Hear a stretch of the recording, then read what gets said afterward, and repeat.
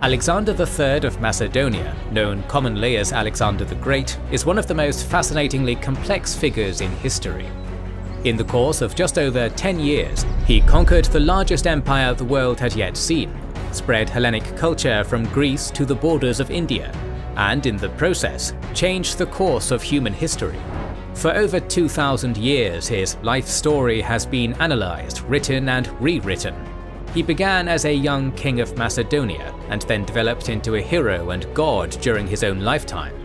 After his death, his legend increased still further, becoming the founding hero of many successor kingdoms and the ultimate aspirational figure for politicians and military leaders across the Greco-Roman world.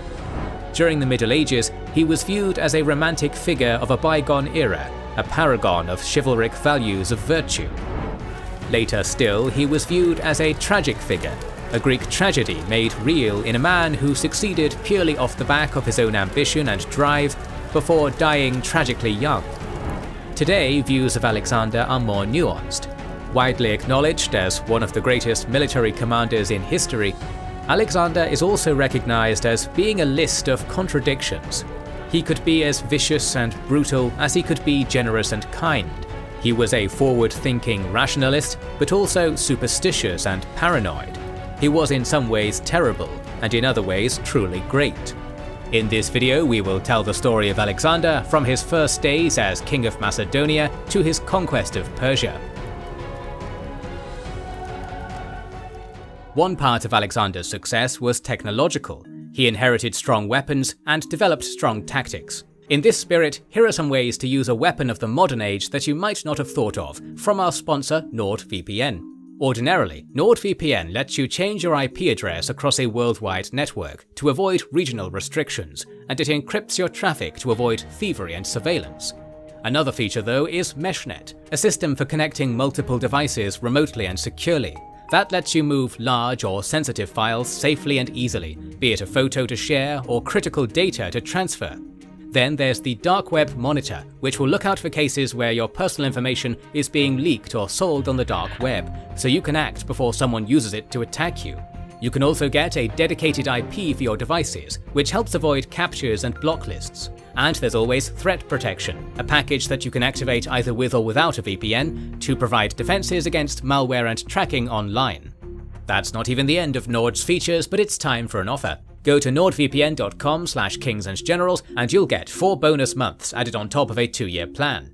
There's a 30-day risk-free money-back guarantee if you start using NordVPN then decide against it, so there's no harm in trying it out. Get all those features and more today at nordvpn.com/kingsandgenerals. In October 336 BC, on the eve of launching his invasion of the Achaemenid Empire, Philip II of Macedonia died to an assassin's dagger, leaving his ascendant kingdom to an uncertain future. The crown passed on to his 20-year-old son, who had already proved himself both in court and on the battlefield, Alexander. This young king inherited 3 key things from his father. Firstly, the new Macedonian army, with its stalwart phalanx and brilliant cavalry. Secondly, a corps of experienced and disciplined marshals. Finally, Alexander inherited a Macedonian bridgehead in Western Asia Minor, manned by 10,000 troops under generals Parmenion and Attalus. But these inheritances were tenuous, and to keep them, Alexander would have to fight for them.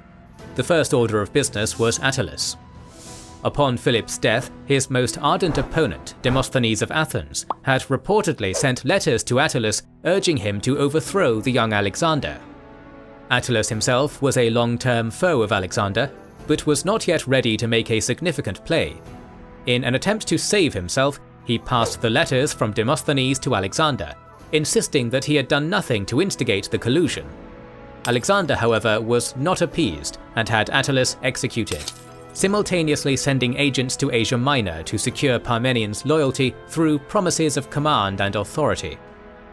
Philip's death had also left the wider geopolitical situation incredibly unstable, triggering anti-Macedonian rumblings in the tenuously allied Greek states, particularly Thebes and Athens, as well as unrest in subdued tribal areas such as Thrace and Illyria.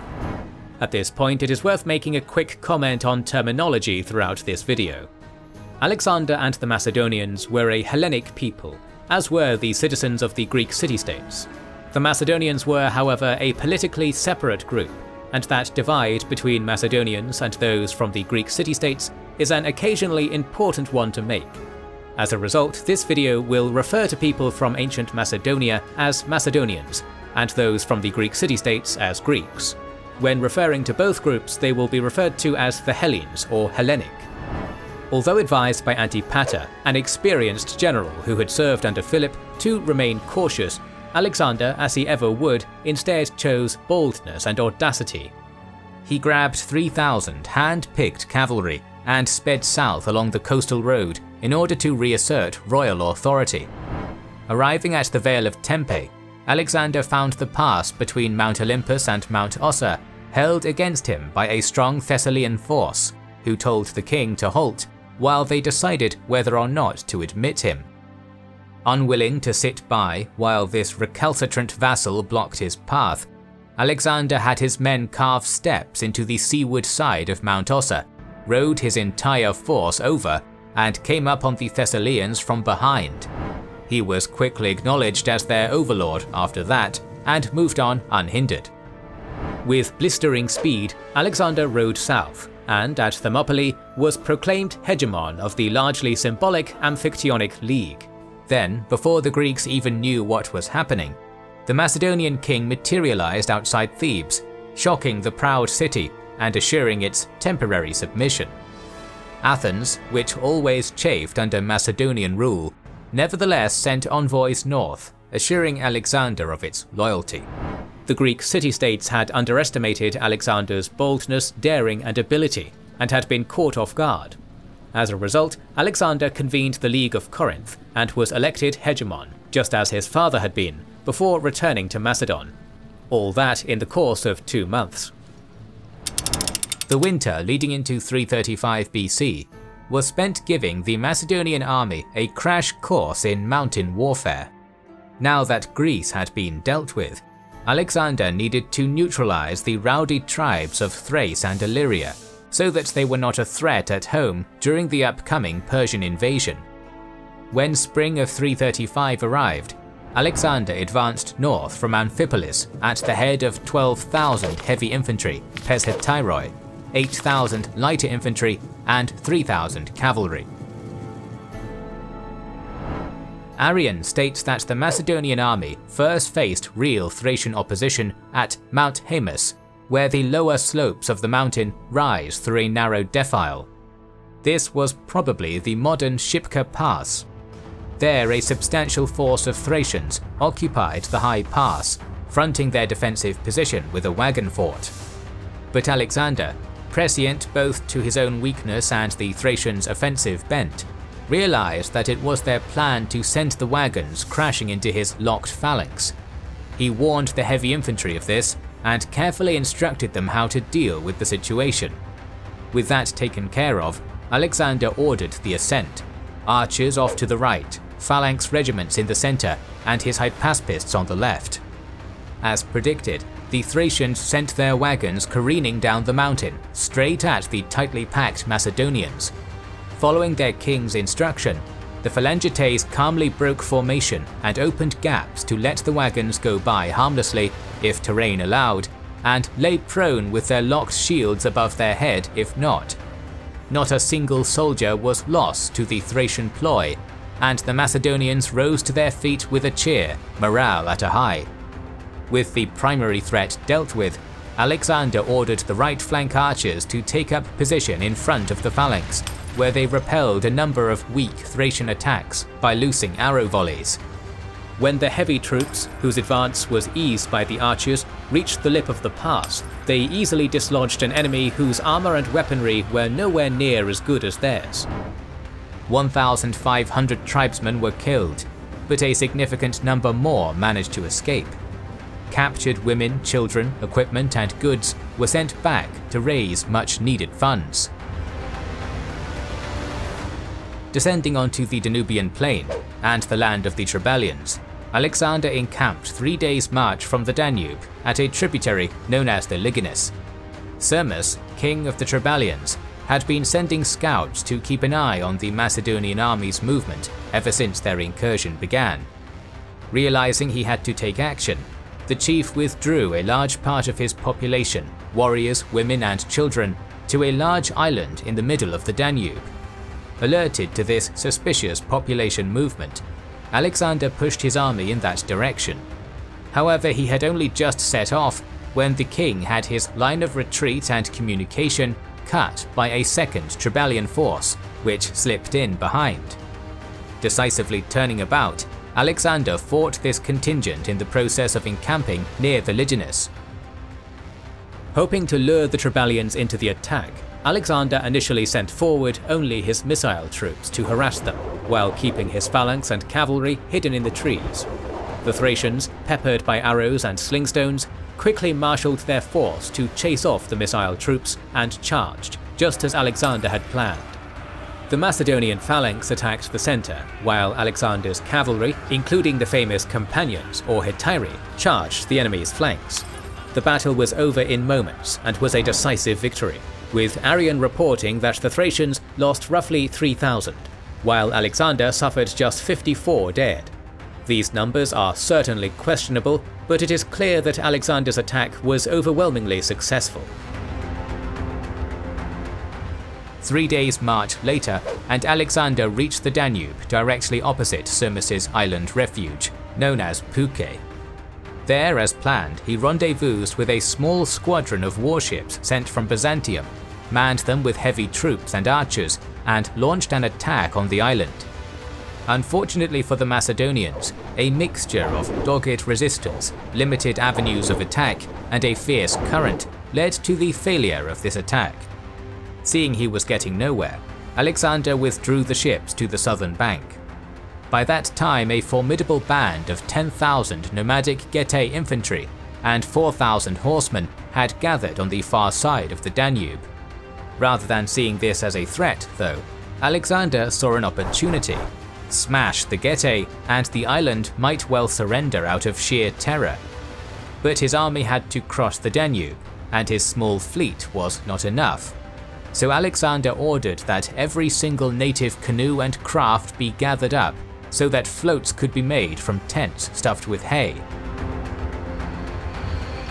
Thus provisioned with such a makeshift fleet, that night, masked by the darkness, Alexander boldly ferried 4,000 of his infantry and 1,500 cavalry across the Danube. Successful, he disembarked them on a section of the north bank, which was masked from the nearby Getae by tall fields of grain. Just before dawn, the king drew up his forces with infantry in front to flatten the grain with their sarisi and cavalry behind. The moment Alexander's strike force broke cover from the grain, the king personally charged his 1,500 cavalry straight at the Getae, while the terrifyingly disciplined Macedonian phalanx went forward in lockstep. Impacted by the fearsome companion cavalry, and faced with the pincushion phalanx, the Getae collapsed and fled to a nearby town 4 miles from the river. But hotly pursued by the Macedonians, the semi-nomadic Getae mounted as many civilians as they could and fled onto the steppe.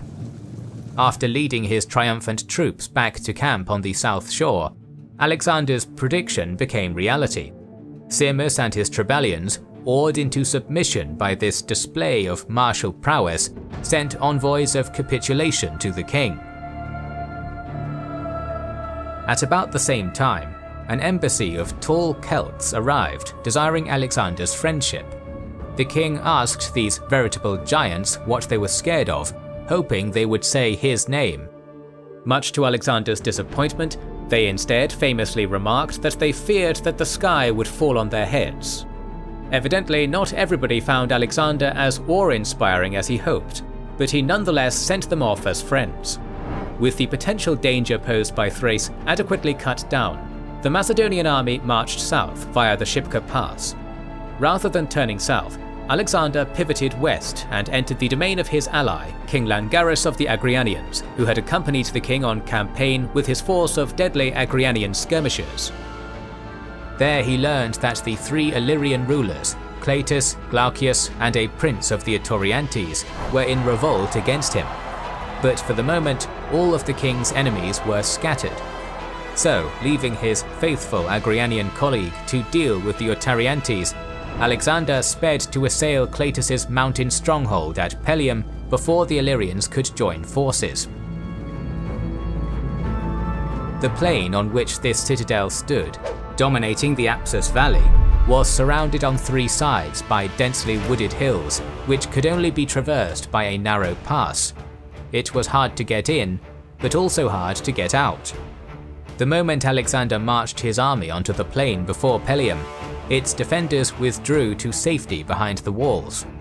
Such freedom of the land allowed the Macedonian king to encamp and begin pulling forward his siege equipment. It was a rare tactical blunder for Alexander, which committed his army to the siege, thus leaving his rear exposed. Sure enough, less than 24 hours later, Glaucias and his Taulantian relief force arrived, occupying strong positions on the wooded heights encircling Pelium and trapping Alexander. In need of supplies, the king dispatched the baggage train and a mounted escort under Parmenian's son, Philotas, to forage near the hills. Noticing this, Glaucias shifted his forces and almost encircled Philotas, but Alexander reacted swiftly. Moving to Philotas's aid with a picked force of Agrianians, Hypaspists, and 400 cavalry, the king managed to save his comrade and send Glaucias back into the hills. Despite this small win, the fact remained that the Macedonian army was in a bind, caused entirely by the king's hasty miscalculation. If Alexander attempted to withdraw through the narrow pass now, there was a danger that Cleitus's Pelium garrison would assail his men from behind. If he stayed where he was, unable to gather supplies and ringed by enemies, the result would be inevitable destruction. To his credit, Alexander thought fast and came up with a ploy. He drew up the Sarissa phalanx into a mass formation 120 ranks deep, flanked by 200 cavalry on either side. Then the king had his highly disciplined infantry conduct drills. At a signal, the phalangites would have, in perfect unison, raised their sarissae to vertical before lowering them to horizontal. Like a programmed machine of war, they pivoted right, left, back and forth again, without a word being uttered. Disconcerted and enthralled by this unprecedented display of martial prowess, the Illyrians were not ready when Alexander gave his final signal. Suddenly, the infantry clattered their spears against their shields and raised a war cry. At the same time, the left flank of the Macedonian Hetairoi seamlessly formed into a wedge and charged a portion of Glaucias's men guarding the hills. The demoralized Taulantians, taken aback by the charge and the noise, mostly abandoned their hilltop positions and withdrew into Pelium. Taking advantage of the opportunity his maneuvering had created, Alexander marched his army towards an escape route, a ford in the Apsus just east of Pelium. He secured a hill overlooking it without resistance, stationing 2,000 archers and Agrianians on this high ground as a rearguard, and ordered the Hypaspists to cross first, followed by the phalanx. Realizing their quarry might be about to escape the trap, the tribesmen turned, descending on the crossing point. But Alexander, the companions and Agrianians valiantly protected it for long enough that siege catapults could be set up on the far side, where they began bombarding the Illyrians, the first recorded use of siege weapons as field artillery. This use of field artillery and covering fire from archers allowed the crossing to be completed, and all of a sudden the Macedonians were free. Not having lost a single man in extracting his army, and not content with just running away, Alexander withdrew a few miles from the Pelium area and waited, sending out constant scouting parties to see what Glaucias and Cleitus were doing. After 3 days of general recuperation, a reconnaissance force returned with good news. Believing Alexander was gone, the Illyrians were strung out, encamped without sentries, fortifications or trenches. Sensing that an opportunity was ripe for the taking, Alexander assembled a crack force of Hypaspists, archers, Agrianians and 3,000 phalangites and went on the attack. Under the cover of a dark night, the Macedonian king moved back into the valley, and with his Agrianians at the forefront, assaulted the unsuspecting Illyrians on a narrow front. It was a slaughter. As Arrian relates, Some they killed in their beds, others they took without difficulty as they tried to escape. Many were caught and killed on the spot, many more as they fled in panic and disorder. Cleitus, his entire army cut down or scattered by an enemy he thought long gone, fled to Pelium, set it ablaze, and then fled to refuge in Taulantian territory with Glaucius, whose forces suffered a similar fate.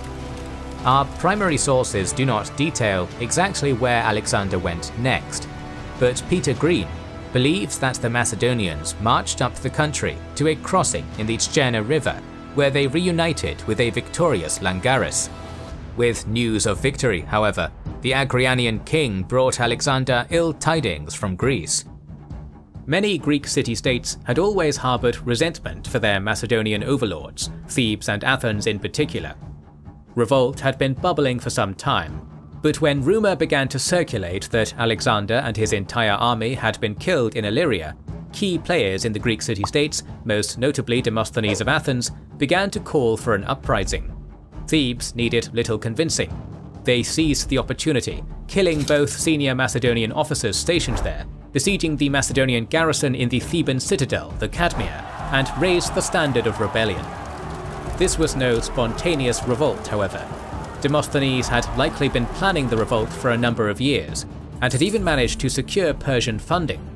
It was with this funding that Theban exiles were able to take up arms and return to their home city, overthrowing the Macedonian garrison. To make matters worse, there is also archaeological evidence to suggest that the Thebans also supported Alexander's cousin, Amyntas, as a rival claimant for the throne. Alexander knew that he was needed in Greece to crush the revolt personally, but he also needed to make sure that the political situation in Pella was under control. As such, he turned to the one person that he could trust completely, his mother, Olympias. On Alexander's instruction, Olympias conducted a purge of Alexander's most dangerous political opponents, including Amyntas and Philip's wife Cleopatra. While Olympias consolidated his position in Pella, Alexander gathered his army and moved over 30,000 troops 250 miles at a speed of 18 miles a day through rough mountain terrain, descended into Thessaly, past Thermopylae, and encamped at Onchestus in Boeotia. Not long after that, in September 335 BC, he and his grizzled army were taking up positions outside Thebes, much to the disbelief of the city's inhabitants. There was surely no way for an army of such a scale to arrive with such speed. While the army had been approaching, the Thebans had managed to convince themselves that Demosthenes was correct, that Alexander was indeed dead, and that the army was being led by one of his generals, such as Antipater. Upon arriving at the city though, it became clear to everyone that it was the Macedonian king himself in the flesh. Many Greek city-states had initially rallied around the Thebans, with the Athenians and Spartans both throwing in their lot with them. Alexander's arrival changed everything. The Athenians, in the midst of preparations for war, decided to hang back and see how events would play out, while the Spartans sent a force only as far as the Isthmus of Corinth. Soon Thebes was left effectively stranded and alone. Fortunately for Thebes, the king's temper had cooled, and he was willing to be reasonable. Keen to reconcile with Greece so he could look to his pan-Hellenic war against the Achaemenid Empire, Alexander merely demanded that two of the uprising's ringleaders, Phoenix and Prothotes, be handed over, and everything else could be forgiven. The Thebans spat on this olive branch, making a brazen counter-demand that Philotas and Antipater should instead be handed to them. Moreover, all who wanted Greece free from this Macedonian tyrant should rally under the banner of the great king and Thebes. As Alexander flew into a rage at this nerve-grazing comment, Theban light infantry streamed from the gates and made lightning attacks on the Macedonian siege works with ranged weapons, killing a decent number of the king's troops and even approaching his main position before they were repulsed. Night fell, passed, and then the sun rose again, at which time Alexander shifted his army south, where the Cadmea merged with the walls of Thebes. Here, the Thebans had constructed 2 layers of stockade to ensure the complete sieging of the Macedonian garrison, and it was just outside of these palisades that Alexander made his camp. The Thebans had freed slaves and armed as many citizens as they could. These hastily mustered forces were assigned to defend the walls of Thebes, while the more experienced hoplites and cavalry took up positions within the palisades. What happened next is not entirely clear thanks to the contradictory nature of our sources, but a rough narrative can be established. Alexander splits his army into 3 parts, intending to use 2 to attack the stockade at various points and keeping 1 in reserve. The Thebans, meanwhile, marched part of their force outside of the palisades, keeping another part defending the stockades. Seeing this, Alexander assigned 1 section of his army to attack the Theban battle line, while another attacked the defences. The fighting was fierce, with little ground being made, the Thebans successfully holding off the Macedonian forces and also managing to break the Macedonian line, forcing Alexander to commit his reserves. At some point in the battle, Perdiccas, one of Alexander's more talented generals, was able to force a way into the city, either through the stockades or an unguarded postern gate. Perdiccas himself was badly wounded in the fighting, but his action allowed the Macedonians to begin flooding into the city. Upon hearing that the city had been breached, the Thebans fighting at the palisade tried to withdraw into the walls, but the chaotic retreat led to many being trampled and the gate into the city becoming clogged. At the same time, the Macedonian garrison from the Cadmea sallied out, attacking the Thebans from within. With the defensive line crumbled and the walls breached, the Thebans staged a desperate defense in the streets of the city, with individual groups making last stands where possible. The Macedonians were ruthless, cutting down any who stood in their way, and by the end of the fighting, 6,000 Thebans and 500 Macedonians lay dead. The entire city of Thebes, a city which had stood for centuries and was the setting for so many myths of the Greek world, was razed to the ground, save for a few temples and the Cadmea, with the entire population being enslaved. In Arrian's account, this grim fate was decided by anti-Theban allies of Alexander, namely the Phocians, Thespians and Plataeans. However, Arrian's account was based primarily on Ptolemy, another of Alexander's more successful generals, and is often overly biased in Alexander's favour as a result. Other sources, such as Diodorus, make it clear the decision was purely Alexander's. It is difficult to say which is the more accurate, but at the very least it can be said with certainty that if Alexander had wanted the city spared, he had the power to do so. The sack of Thebes and the enslavement of the population was done if not on Alexander's explicit orders, then at least with his consent. It was a grim reminder that while Alexander could be benevolent, charming and generous, he could also be brutal and ruthless. Thebes was one of the greatest cities in the Greek world, and her destruction would have been analogous to the destruction of a major European capital today. It had served Alexander's purposes perfectly, however. Across Greece, anti-Macedonian sentiment was quashed, and any shouts of rebellion were quickly silenced. Compliance was the order of the day. Turning his burning gaze to Athens, which had remained aloof, despite having played an obvious role in the outbreak, Alexander coldly ordered the great city to turn over 10 strategoi who had opposed his interests. Instead, an Athenian known as Demades went to Alexander and managed to persuade the king to forgive and forget, which he reluctantly did. But this final clemency didn't avail him in the long term. With Thebes' unprecedented and shocking extermination, Alexander hammered the final nail into the coffin of his relationship with other Greeks. Outwardly they collaborated with cynical obsequiousness, as Peter Green tells us, but they never forgave him. After their first shocked terror had worn off, the attitude of the Greeks towards Alexander hardened into a bitter and implacable hatred. But for the moment, the king was not overly concerned with that. After leaving behind him the smouldering pile of rubble that was now Thebes, Alexander returned to Pella and gathered all the Macedonian magnates. Together they began planning the invasion of Persia. During this meeting, the king's advisors counseled him to take a wife and sire an heir before departing. Alexander refused the suggestion, however.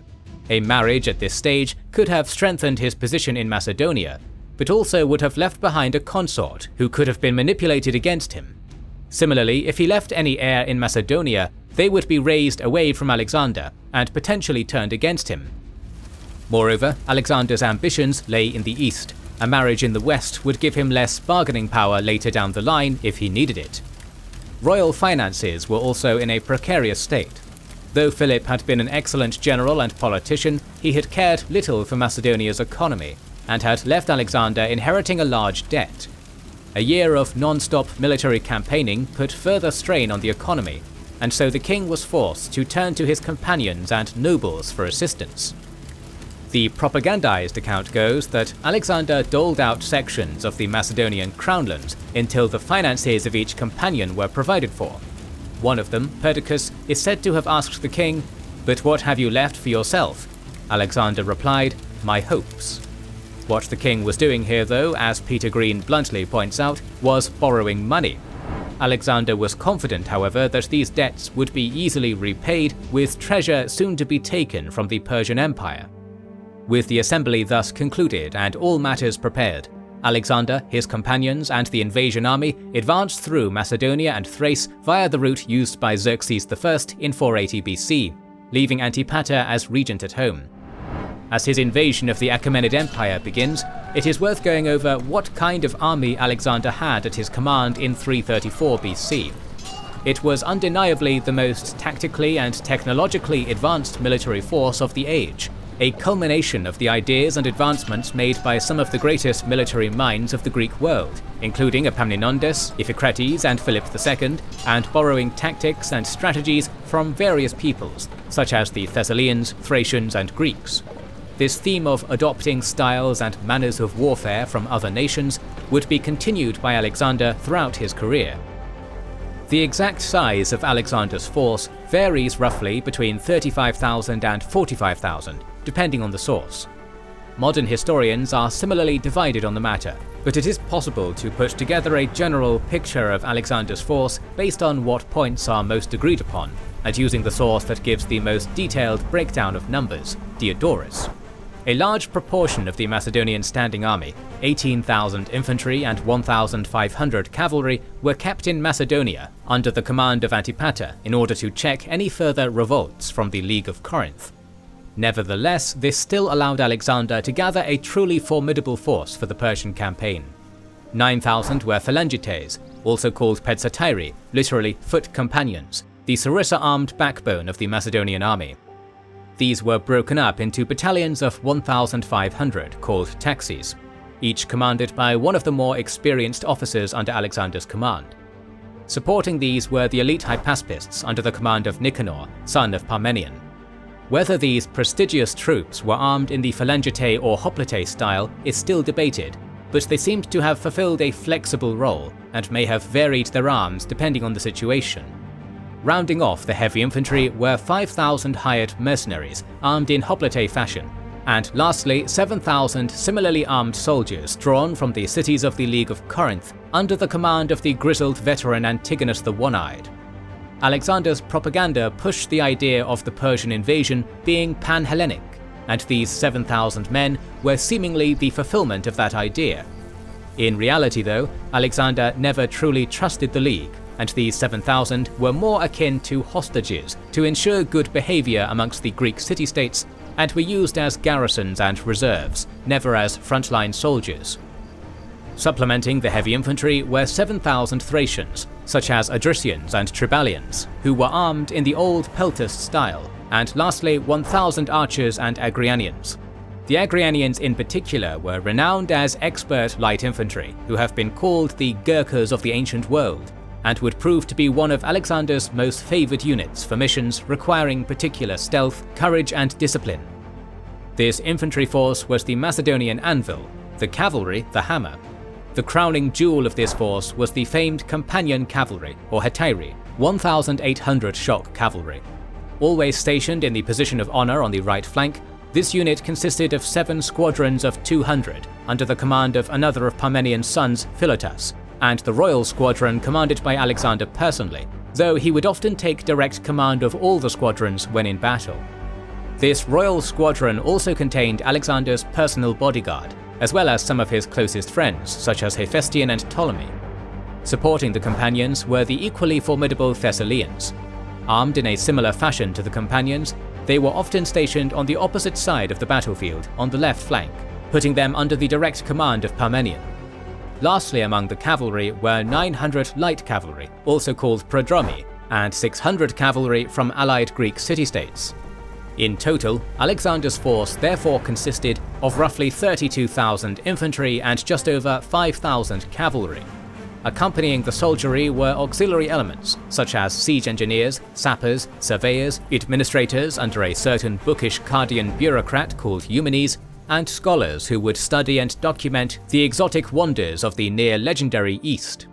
Aristotle's nephew and Alexander's boyhood friend Callisthenes also served as the king's official historian. 20 days and over 300 miles later, the Macedonians arrived in the Chersonese and prepared to cross the Hellespont.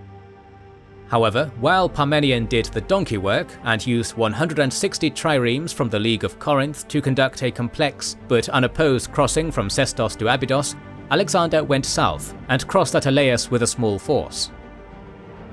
According to one account, just as the king's ship was about to make landfall in Asia, Alexander, clad in full armour, launched a spear into the sand and thereby claimed the eastern continent as Spear One land.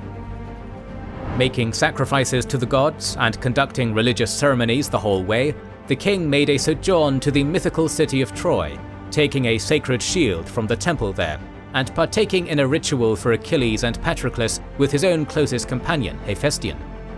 Alexander then went north with his entourage, and united with the main muster under Parmenion's supervision on a plain near the town of Arispe. Alexander marshalled the army to readiness the following day. Then, almost certainly motivated by a mixture of scouting reports and supply concerns, began a march eastwards towards the satrapal capital of Hellespontine Phrygia, Dascylium.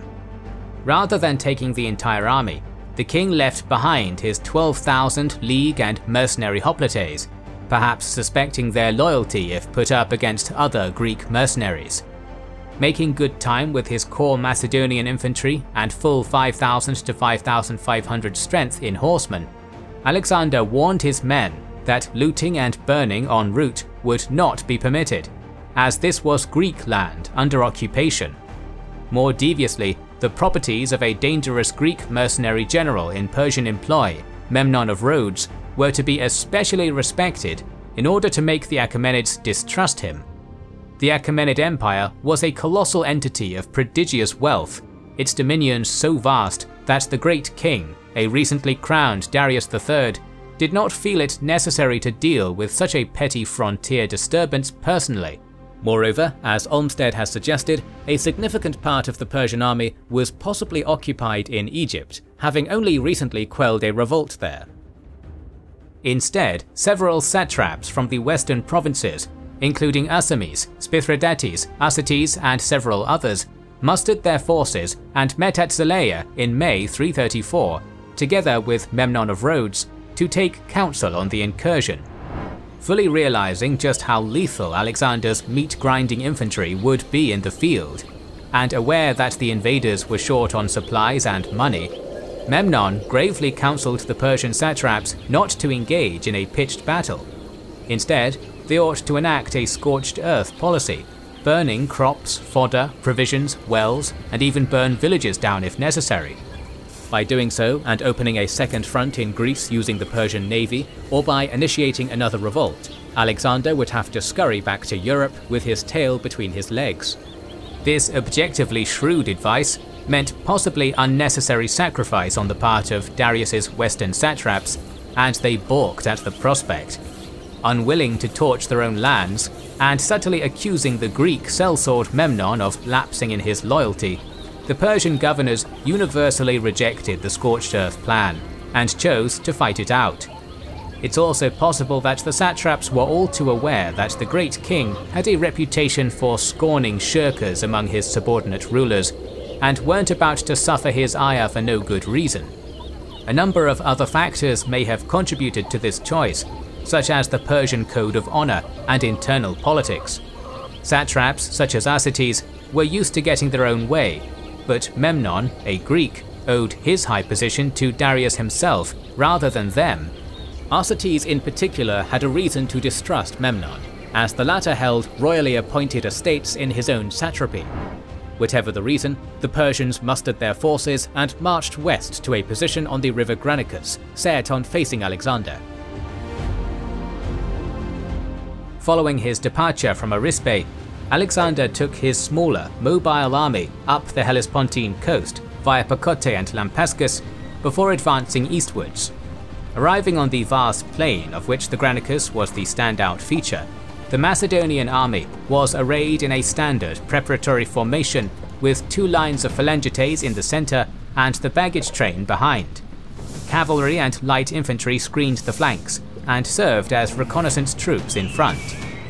In the late afternoon, just before the Granicus, Alexander's scouts rode back and informed the impetuous king that a Persian army had finally been sighted on the far side. This news prompted Alexander to redeploy his forces in battle formation, a task he was swiftly able to accomplish due to the battle-ready marching order. However, when the Macedonian army got to the river, its generals quickly began having reservations about the prospect of immediate battle. Lined up atop the steep far bank were just over 10,000 Persian satrapal cavalry from across the empire, roughly twice Alexander's total. Arsames and Memnon of Rhodes led Cilician and Greek mercenary cavalry on the Achaemenid left, flanked to the left by Arsaces and his Paphlagonian horse. Hyrcanians under Spithridates assorted mounted troops in the centre, and Bactrian cavalry to their flank. On the extreme right was Rheomithres, leading a contingent of mounted Median troops. As the Persians had ever since their empire's defeat in the 5th century Greco-Persian Wars, roughly 5,000 to 6,000 Greek mercenary hoplites had been raised to serve as the satrapal army's heavy infantry force. However, possibly because they had the same suspicion of loyalty as Alexander had with his Greeks, the satraps positioned this hired unit behind their front line of cavalry as a reserve force, under the command of a Persian known as Amasres. The rock-hard centre of Alexander's line were 6 1,500-strong brigades of the phalanx, led by Meleager, Philip, Amintas, Craterus, Conus, and Perdiccas. To the right of the phalanx were Nicanor's 3,000 Hypaspists, and then Philotas and Alexander himself at the forefront of 1,800 companion cavalry, several hundred mounted skirmishers, Agrianians, and some archers. 2,700 Thessalian, Thracian, and League cavalry were on the left under Parmenion. Following the army's deployment, Parmenion rode over to Alexander's position and counselled the king to delay any battle until the following morning. A hasty and most probably failed attack over such an obstacle as the Granicus now, he reasoned, would be a fatal blow to the entire expedition.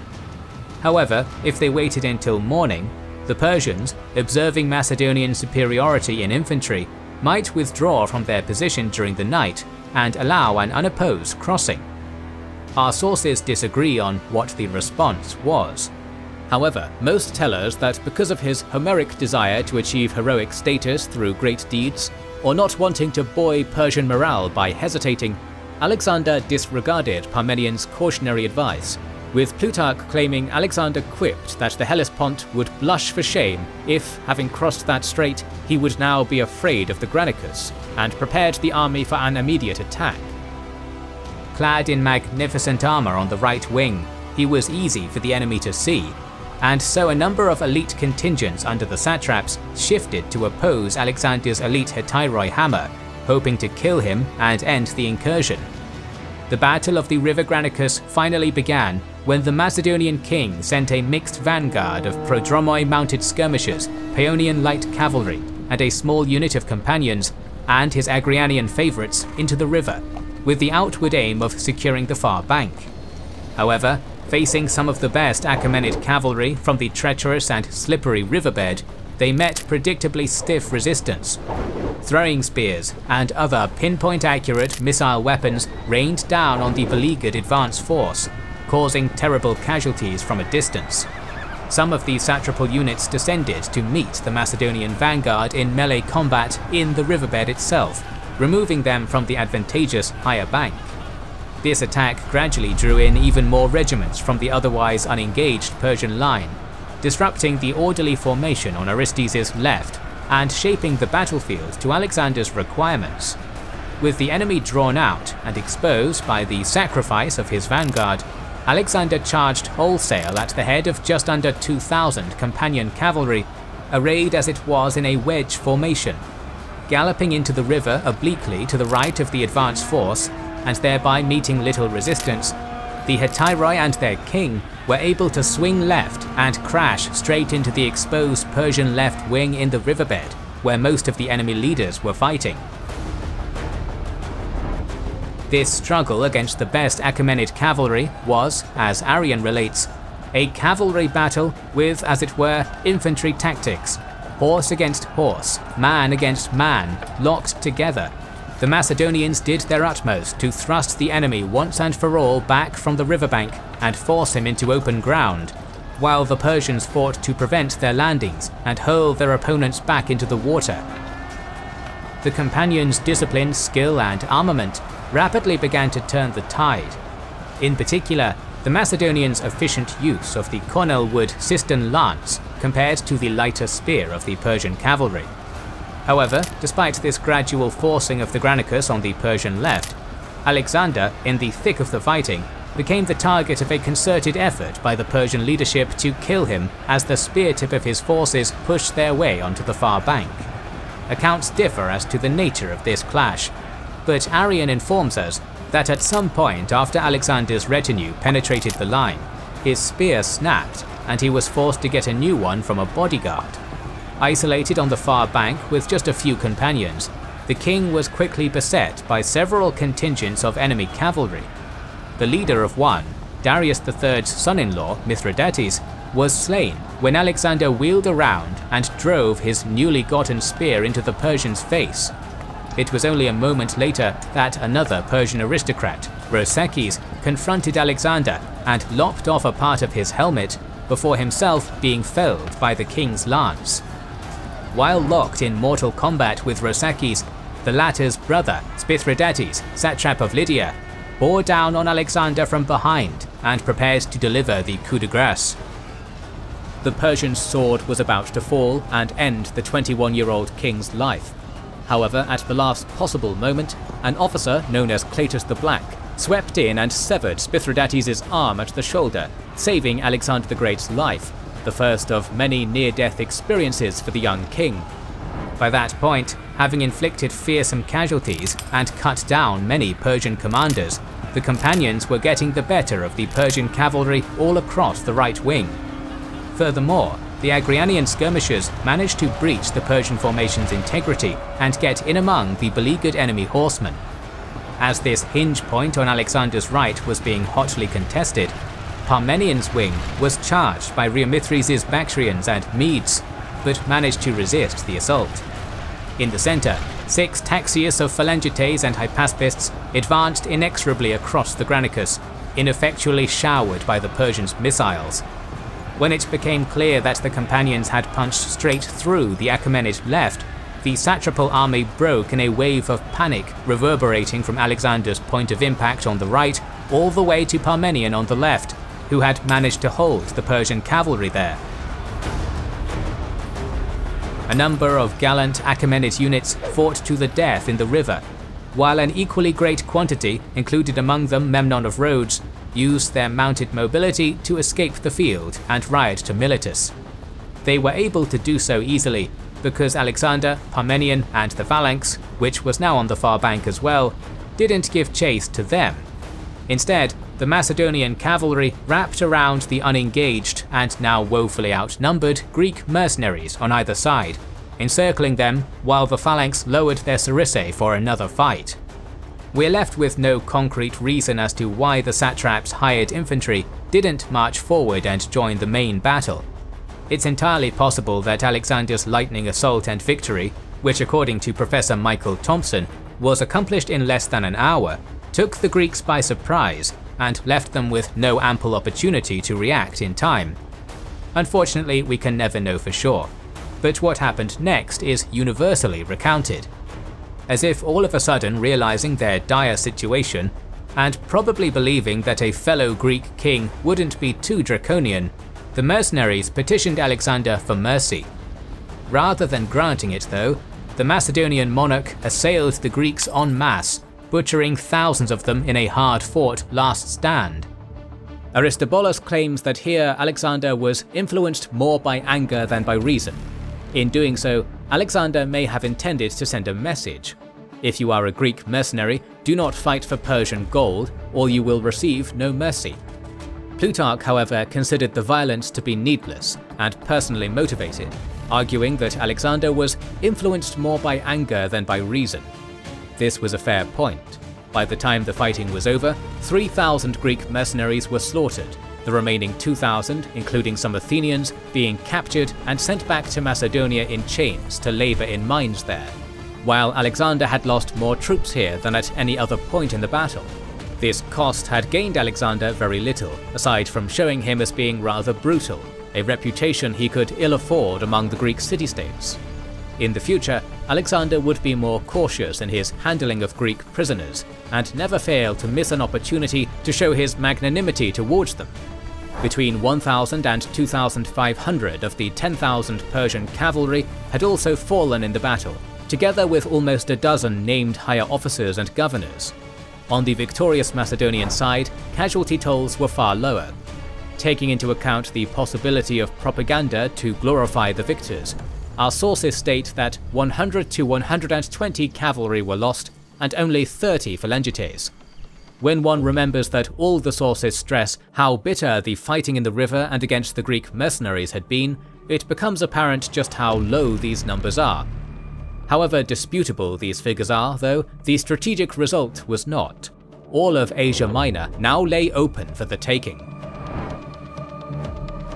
After visiting the wounded and giving an honourable burial both to his own men and the fallen enemy warriors, Alexander appointed his own replacement satrap for Hellespontine Phrygia, instructed him to maintain the general status quo, and then moved south.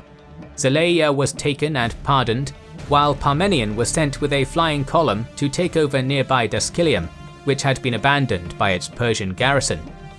Then, about 8 miles short of Sardis, the garrison commander and many other leading figures came to meet the Macedonians in order to surrender the fortress, treasury and the city in its entirety to Alexander.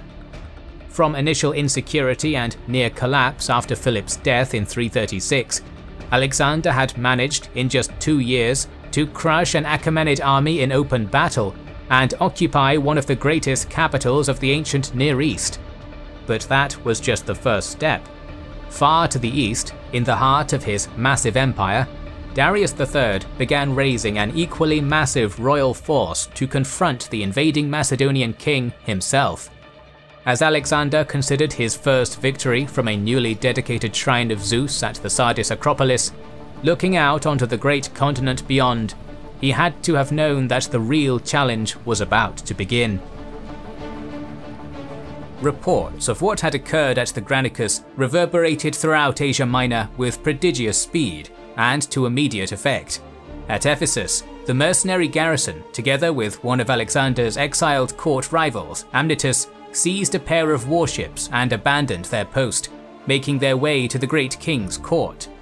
Marching from Sardis, the victorious Macedonian king captured Ephesus without resistance after a 3-day march, before rendezvousing with his navy and receiving emissaries from other Lydian towns offering submission. Intent on securing his conquests before advancing inland, Alexander installed large garrisons in the area, made up predominantly of League troops, and gave Parmenion and Alcimachus each a contingent of several thousand troops and sent them off to ensure the capitulation of settlements throughout Ionia, Lydia and Aeolia. Their remit was clear. Greek cities were to have democratic governments installed, oligarchies were to be deposed, local customs were to remain unchanged, and crucially, taxes cancelled, a gesture which never hurts a new ruler's popularity. At this point, while he was concluding affairs in Ephesus, Alexander received a number of important messages in quick succession. First came welcome reports that the governor of Miletus, Pegisistratus, was prepared to surrender his city. Then came the definitely less welcome news that a massive Achaemenid war fleet had been spotted near Rhodes on its way to reinforce the area.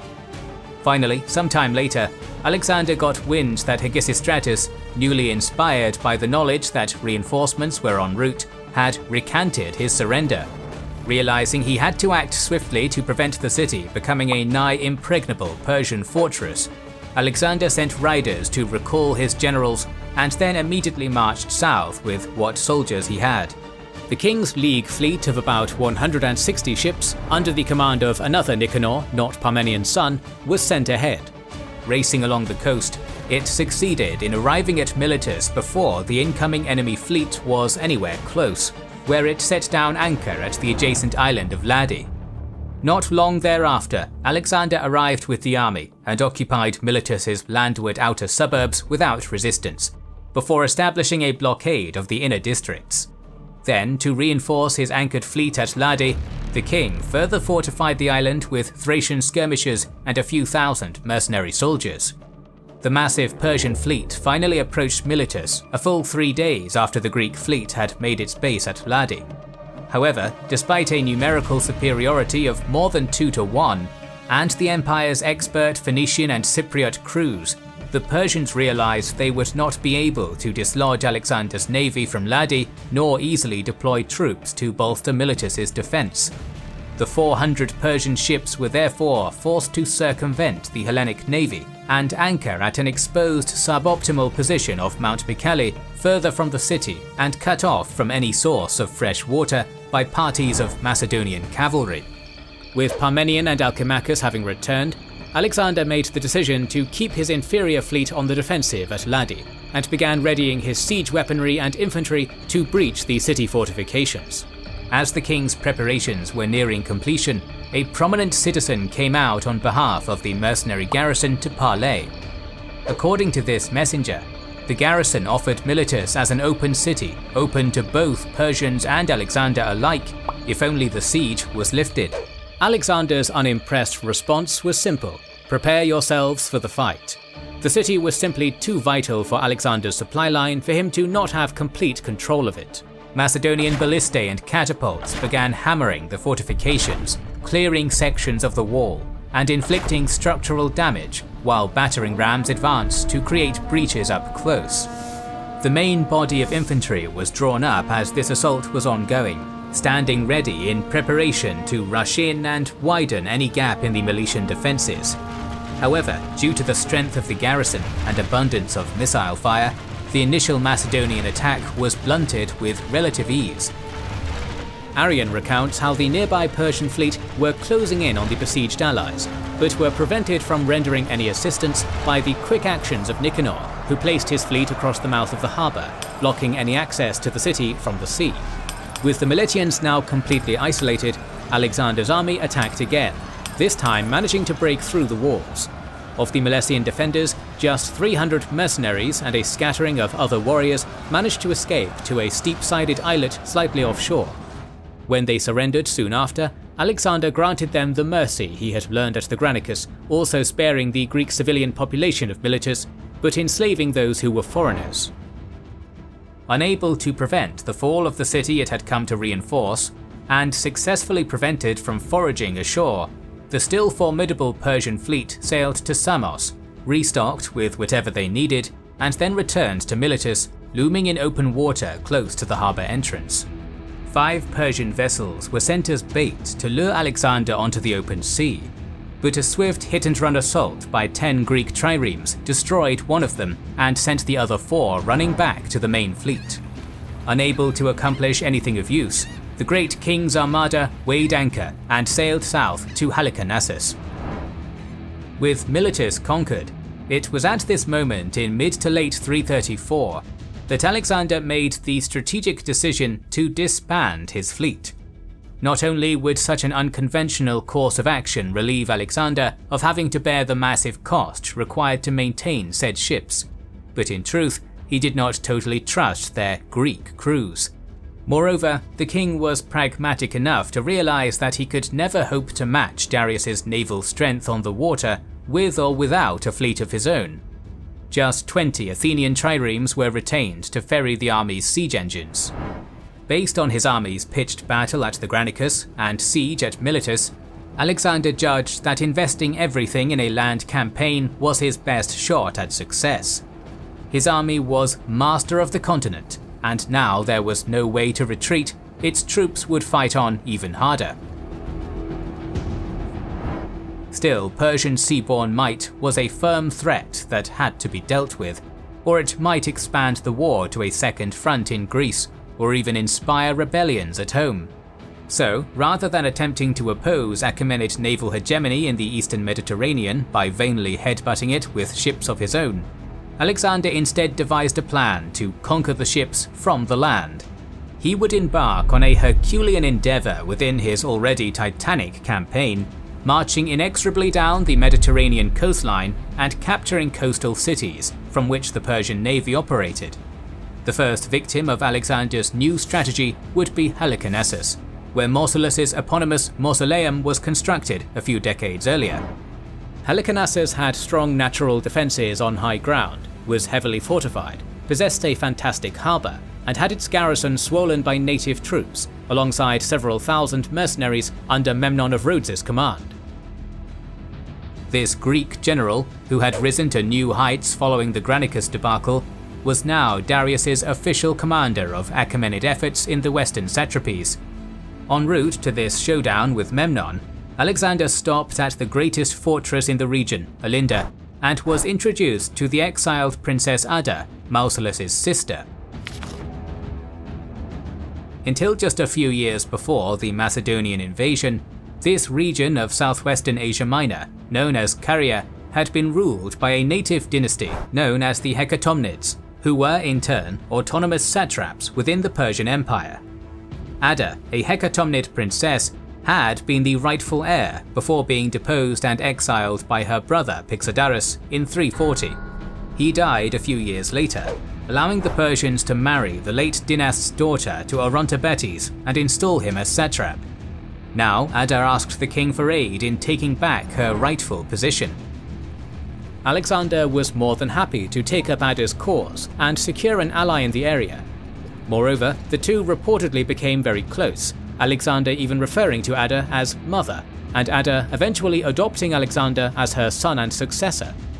Ada was popular in the area, and by accepting her plea and gaining her approval, Diodorus Siculus tells us that Alexander won allegiance from many of the Carian cities. The king subsequently moved on Halicarnassus and approached the city, guarded as it was by crenellated walls and fronted by a large encircling moat from the northeast. Alexander encamped half a mile from the eastern Mylassa gate and began preparing the siege. However, Persian naval supremacy had succeeded in preventing the Macedonian siege train from landing, so Alexander was forced to improvise until it managed to do so. Mounting his steed, Alexander led a scouting party forward to have a look at the formidable defences they faced. Memnon was on him in an instant. When this scouting force approached, the Rhodian general had his archers and artillery fire upon the Macedonians from his walls.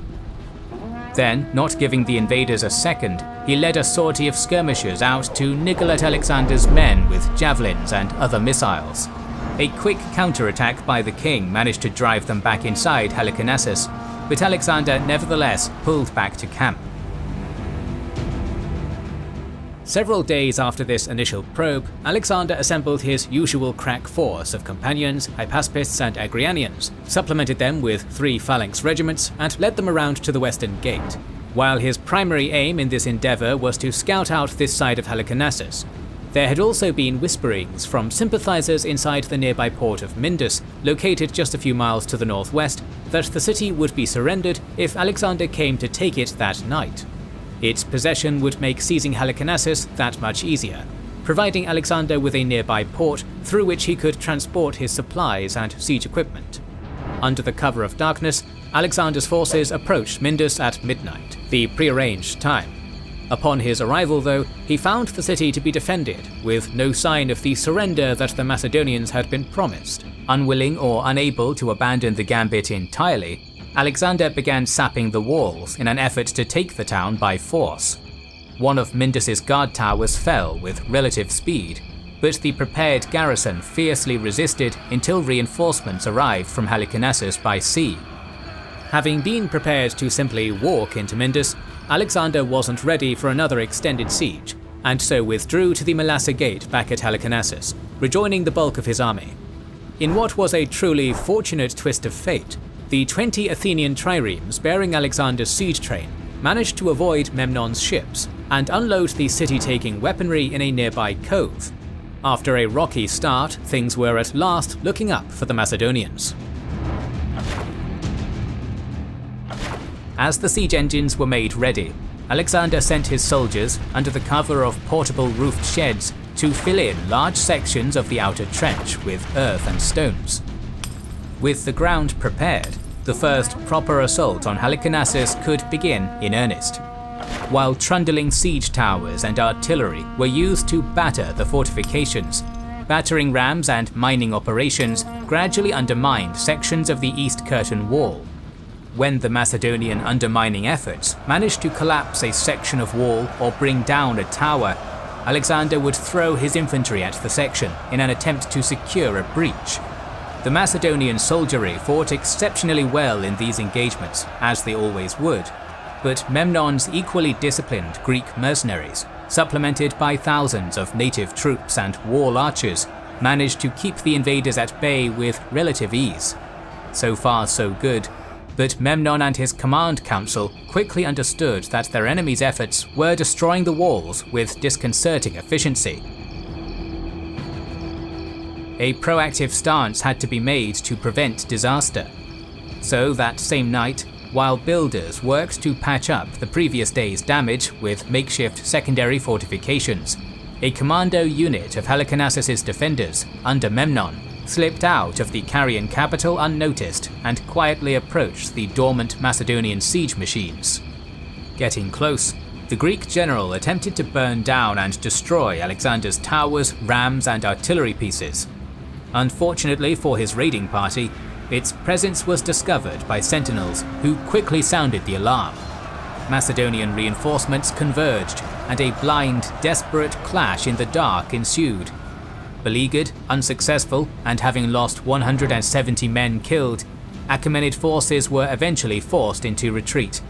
But the hard nighttime struggle had also resulted in 300 Macedonian wounded. Having suffered such casualties, neither side made a move for several days and were temporarily content to lick their wounds.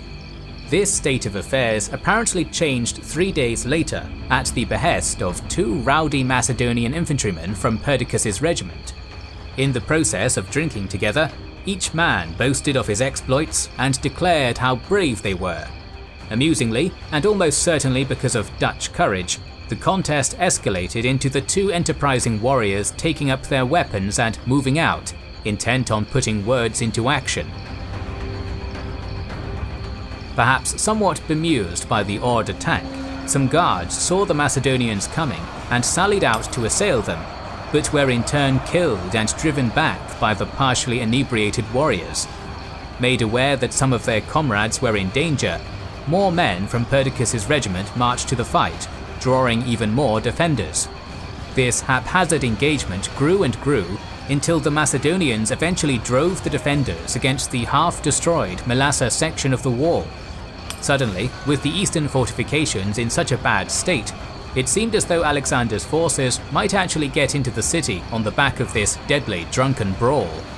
Unfortunately for the troops who started the whole debacle, Halicarnassus's surprise was matched by most of the Macedonian army, which, being unaware of what was actually happening, did not press the attack in time, and Perdiccas's men were repelled.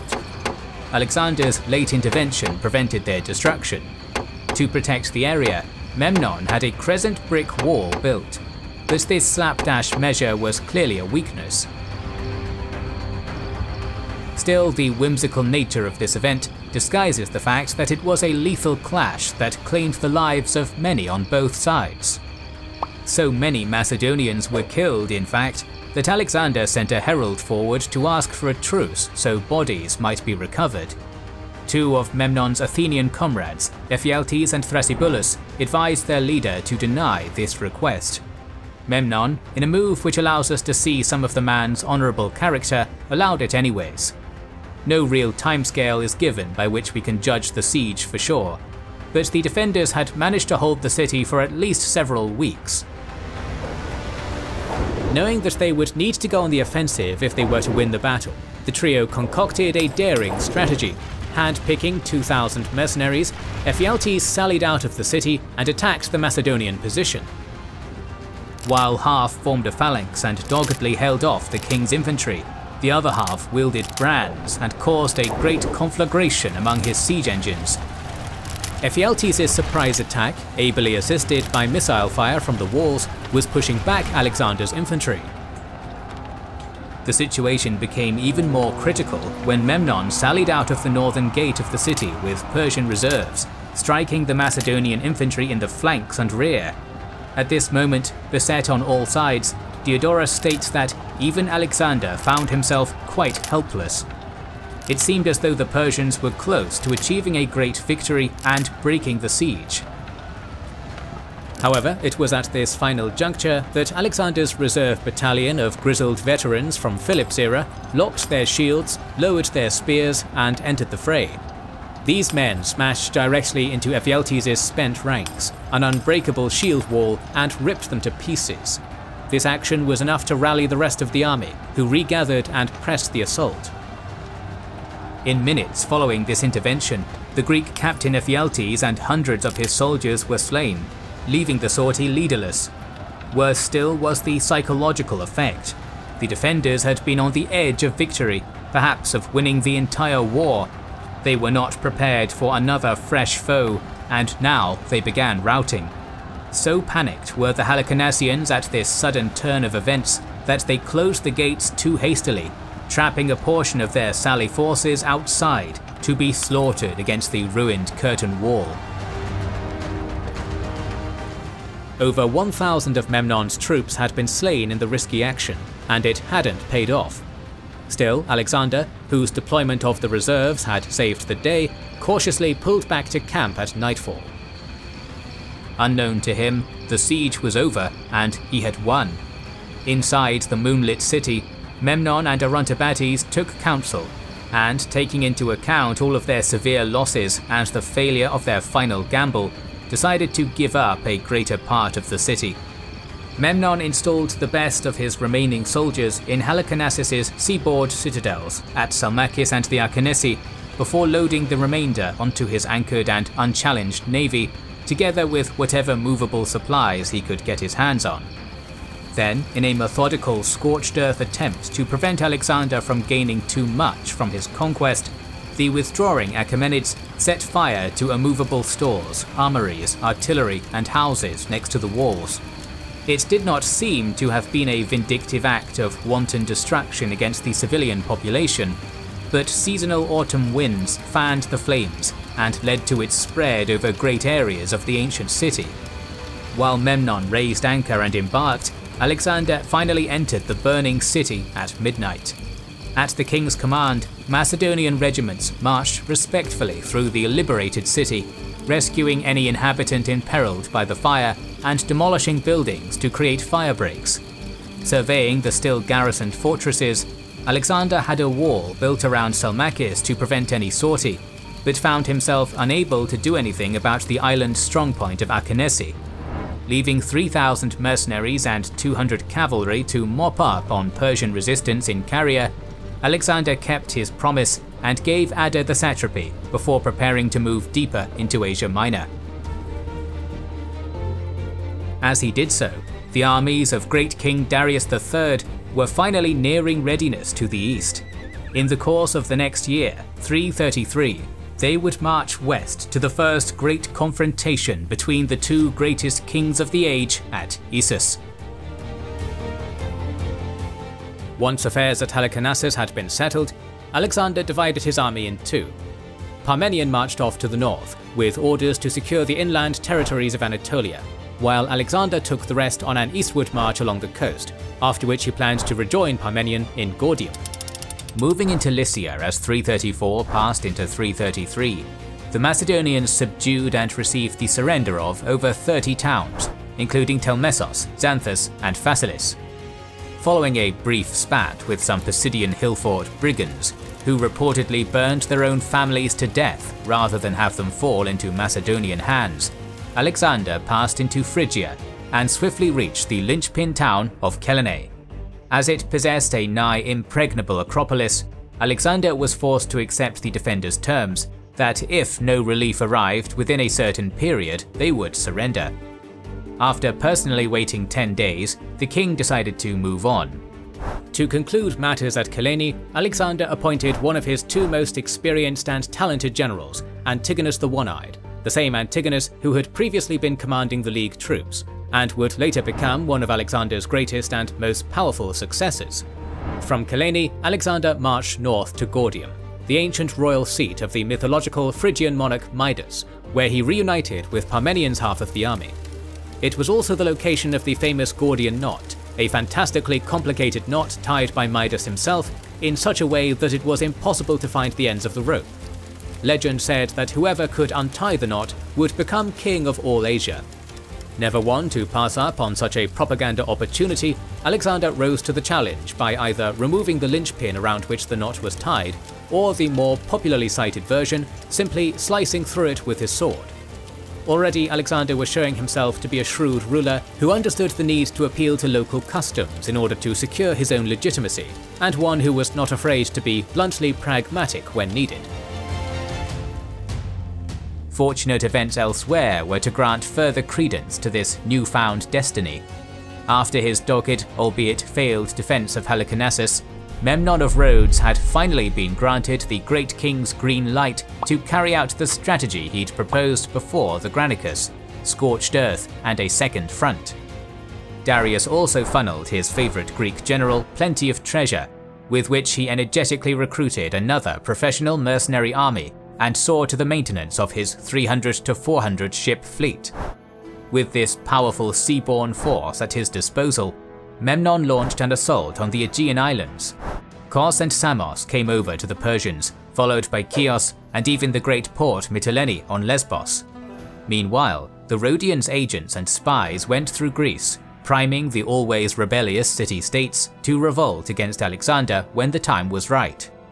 In strategic command, Memnon seems to have truly been in his element. All of a sudden, a Persian counter-invasion of Greece looked entirely possible, and Alexander's overextension into Asia Minor seemed foolish at best.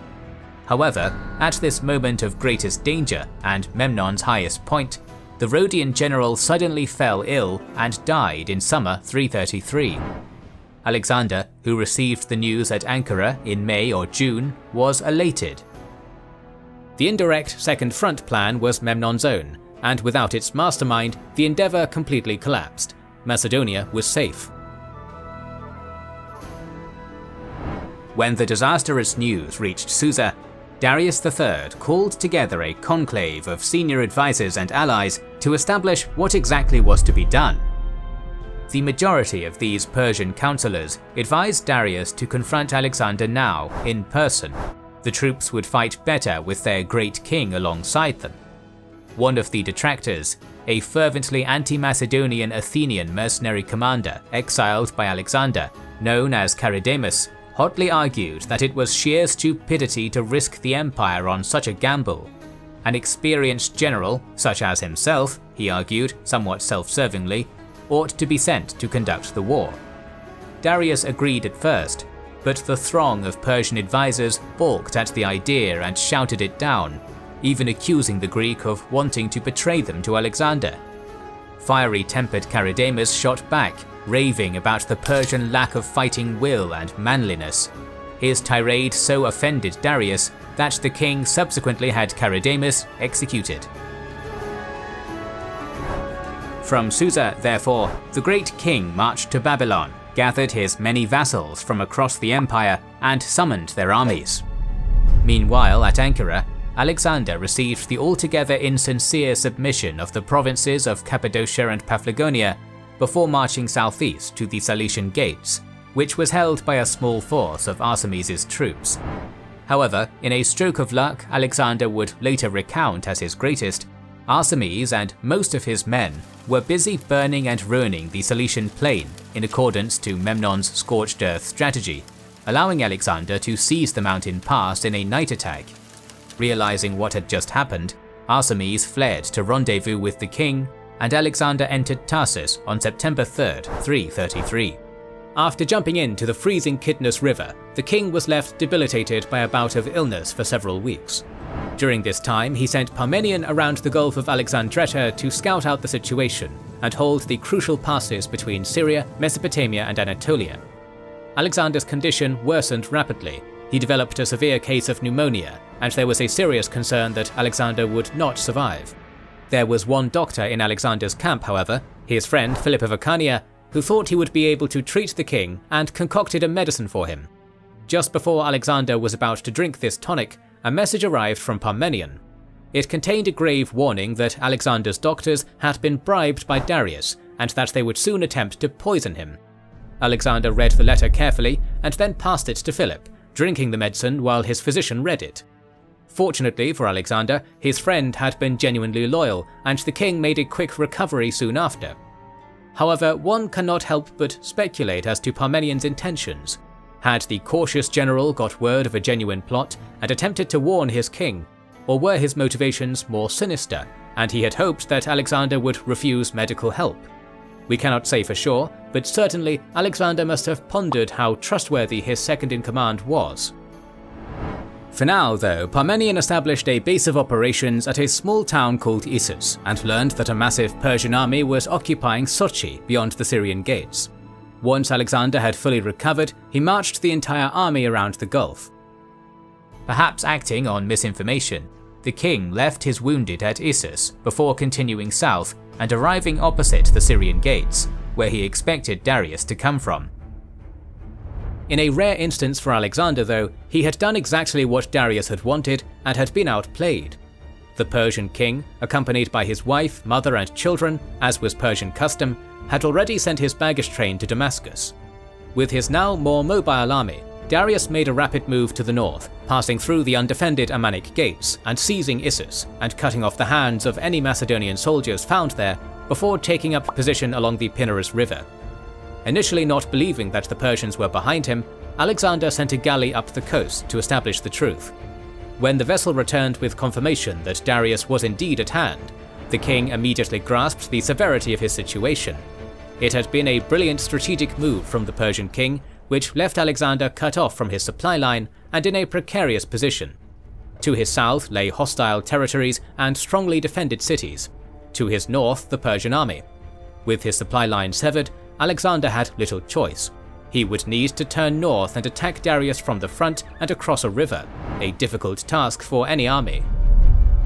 Alexander, who was about a dozen miles south of the Persian position, fed the bulk of his army a hot meal in preparation for the coming march. At the same time, the king sent mounted scouts to scope out the road between the army and its destination. When night fell, Alexander marched his whole army to the high ground at a pass known as the Pillar of Jonah, from where he could see the Achaemenid campfires glimmering across the plain. The well-fed soldiery now also got the rest and recuperation it required, sleeping for many hours. Just before daybreak, the army rose from its slumber and began a disciplined march up the narrow coastal road. Although confined to columns at first due to the terrain, with infantry units in front and cavalry behind, more Macedonian warriors were gradually brought forward as the terrain opened up, slotting seamlessly into the formation. When Darius received word that Alexander was closing in, he sent a force of skirmishers and most of the cavalry to ford the Pinarus, aiming to prevent the Macedonians interrupting or even seeing his deployment. It was probably around this time that Alexander arrived opposite the stream with his infantry regiments lined up with the sea on his left and foothills to the right. The majority of Alexander's cavalry now massed on the right flank, and all of a sudden, the long-awaited showdown was now imminent. It is incredibly difficult to establish exactly how many soldiers Darius III had with him at Issus in 333, a fact that makes charting the course of the battle that much harder. Typically hyperbolic ancient sources, such as Arrian and Plutarch, estimate Persian strength as anywhere from 250,000 all the way to 600,000, numbers which are clearly excessive. Modern scholars tend to be just as varied, but the vast majority, notably Bauza, Green, Worthington and Hammond, agree on somewhere between 80 and 100,000. King of Kings Darius III, manning the royal chariot, was stationed in the centre, behind the front line, as Persian tradition dictated. Surrounding his immediate person were the infamous Persian immortals, the royal bodyguard whose number never dropped below 10,000. Off to either flank were 10,000 Greek mercenaries, and further still were units of mixed Persian infantry, known as kadekis, fronted by archers. The second line was made up entirely of lightly equipped levies. Now that the infantry was arrayed, Darius brought his myriad cavalry back across the Pinarus. Our sources tell us of Medes and Hyrcanians, but we can infer the presence of Paphlagonians, Cappadocians, Cilicians, Bactrians, Sogdians, and even steppe nomads from beyond the frontier, massing on the flatter seaward side of the battlefield.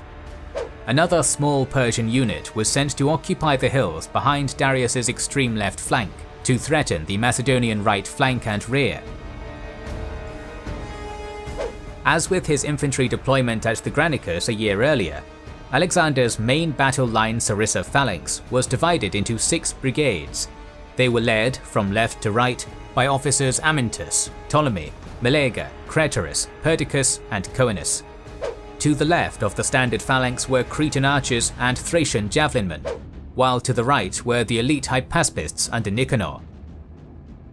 They were flanked to the right by the Macedonian king and his customary strike force, Campanian cavalry under Philotas, Paeonian light horse, Agrianians and archers, supplemented by the Thessalian division. His army was still about 40,000 strong in total. Both forces now prepared for the clash to come, but Alexander saw 2 matters of concern that required attention.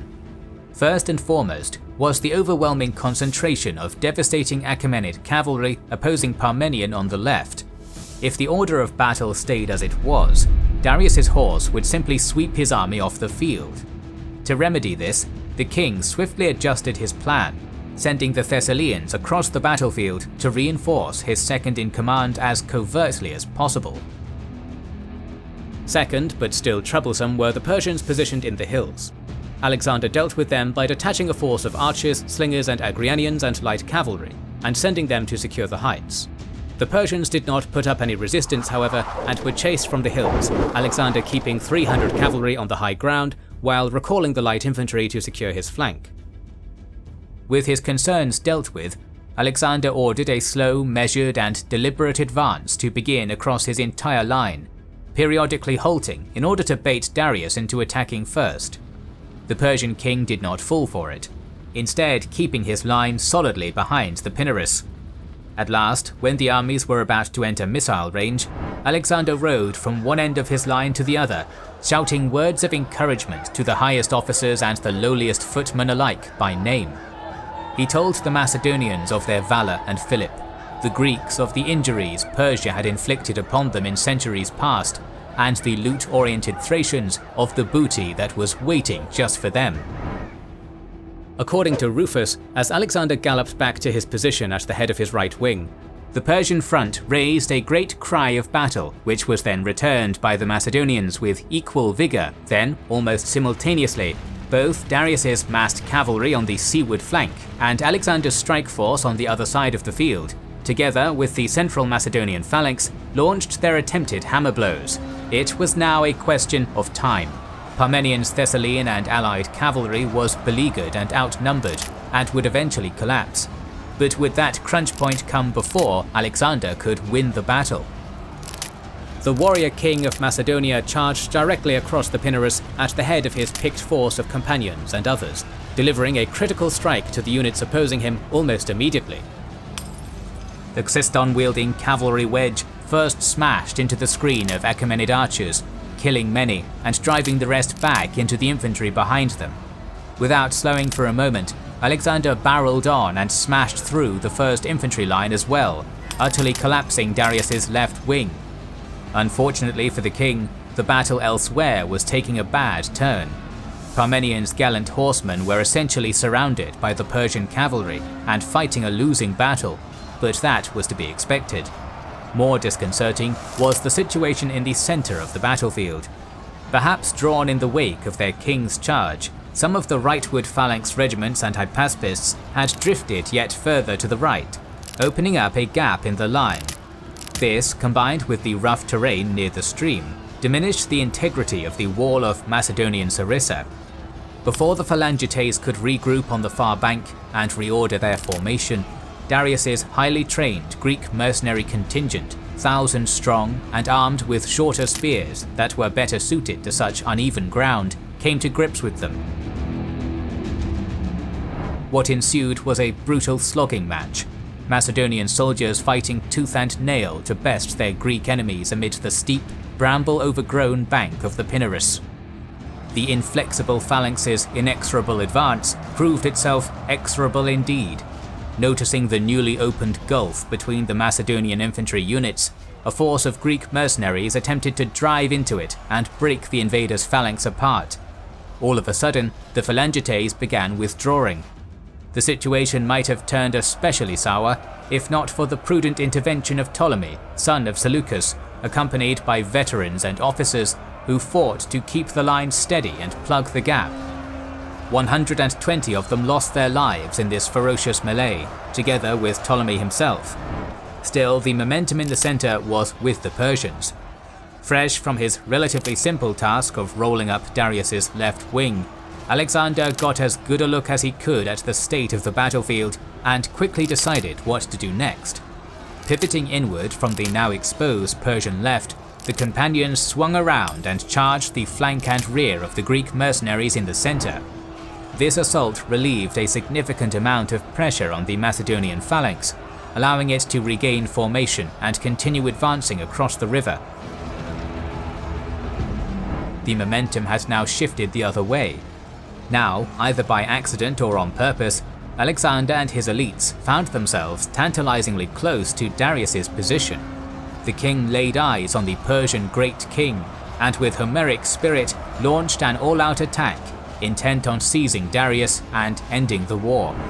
Observing the danger, Darius's dutiful brother Oxathres led the royal cavalry bodyguard into Alexander's path, who, despite fighting doggedly, were promptly slaughtered. In the desperate struggle, one source relates how Darius even managed to wound Alexander in the leg before being carried into danger by the spooked horses of his royal chariot. A second vehicle was quickly brought up, allowing the king to flee the battlefield. Seeing the departure of their near-deific monarch and the collapse of their infantry, the Persian cavalry assailing Parmenion fell apart and routed, along with the rest of the army.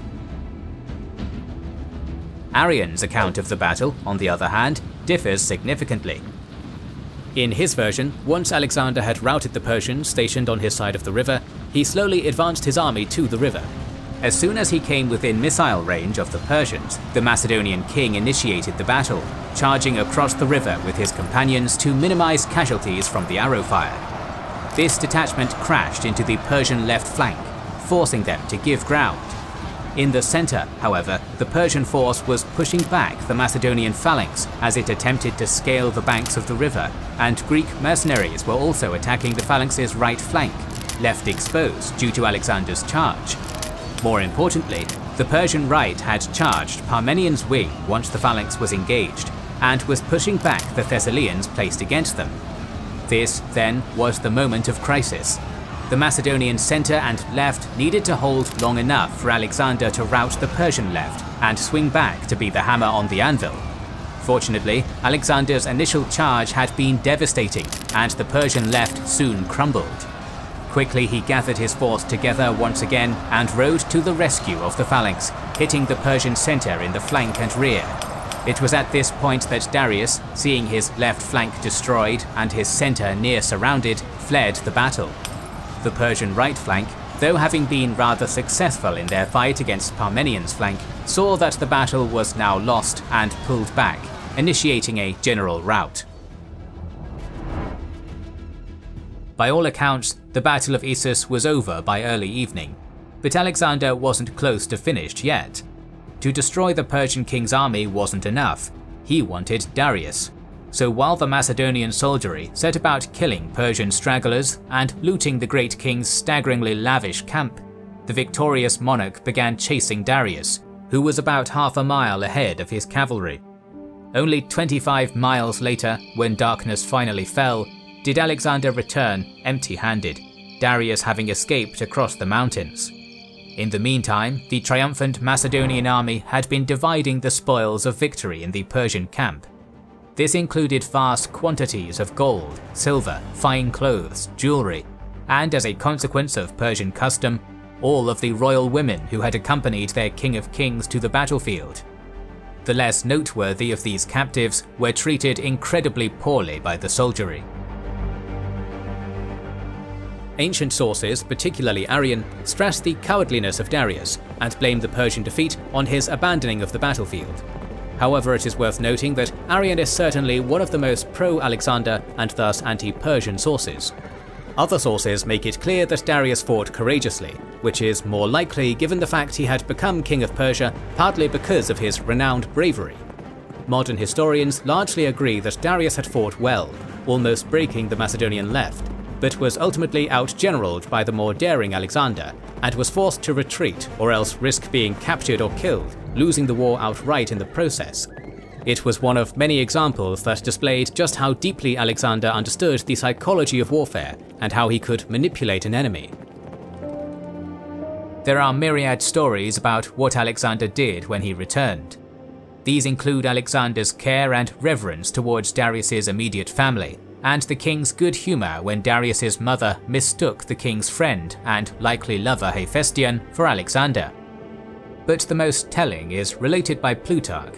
Upon returning from pursuit, Alexander came to the royal tent, which had been prepared for him by pages, overflowing as it was with luxurious furniture, beautiful servants, and treasures beyond count. Walking further into the magnificent property at the fore of his closest companions, Alexander saw the great golden bath of the king, the basins and pitchers and tubs and caskets, all of gold and curiously wrought. Although a royal and used to comfort, the Macedonians would have almost certainly never seen anything like this, let alone owned it. So after surveying his prodigious new wealth, Alexander turned to his friends and said the words, "This, as it would seem, is to be a king." These post-battle anecdotes are particularly illustrative to us. Arrian writes how he cannot but admire Alexander for treating the royal women with such respect and being magnanimous in victory, thereby highlighting the king's admirable personality. But this initial taste of oriental luxury and Alexander's reaction to it foreshadows the near-despot that he would eventually become, believing he was to be worshipped like a god. But for now, Alexander had won the Battle of Issus in emphatic fashion. With it, the western half of the Achaemenid Empire was now open for conquest.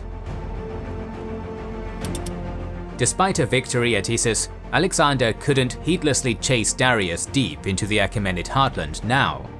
This wouldn't just draw him into an unknown hostile land and a possible guerrilla war, but would also leave behind potentially fatal issues in his rear. Much of the royal army's massive cavalry contingent had escaped north of the Taurus, where they were sure to wreak havoc on Macedonian supply and communication lines.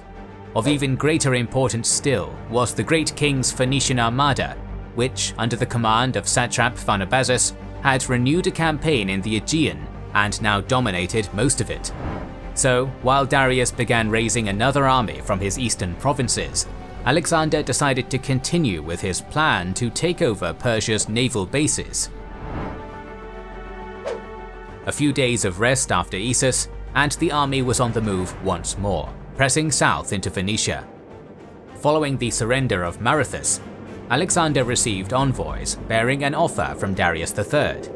If Alexander restored to him his wife, mother, and children, signed a treaty of alliance, and called off the invasion, he would cede all Asia Minor west of the Halys River, from Cilicia to Sinope to Macedon.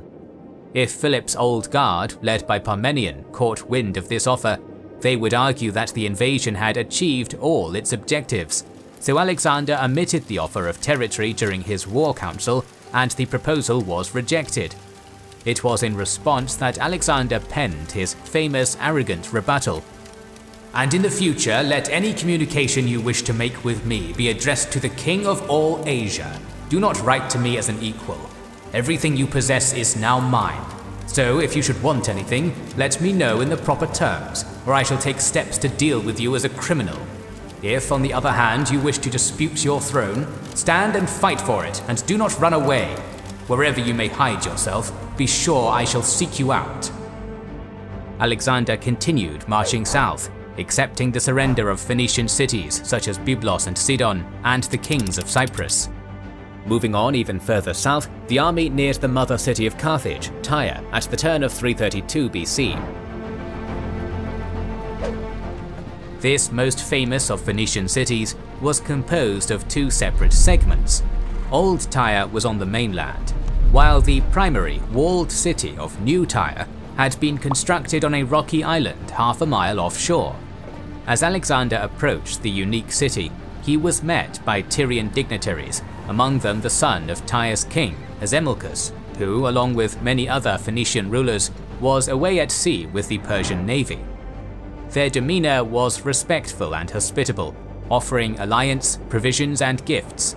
However, they were not about to hand Tyre over to the Macedonians. In response, Alexander expressed a desire to offer sacrifice at the Tyrian Great Temple within the island city itself. To allow Alexander to do this would essentially recognize him as Tyre's rightful overlord, so the envoys declined Alexander's request, offering the king to make sacrifice at an equally revered temple in Old Tyre. Alexander exploded in anger, as he sometimes would, and dismissed the envoys with a threat that they should not be so confident in their island fortress, as it would soon be part of the mainland. Once the envoys returned home, they counseled the Tyrians to submit.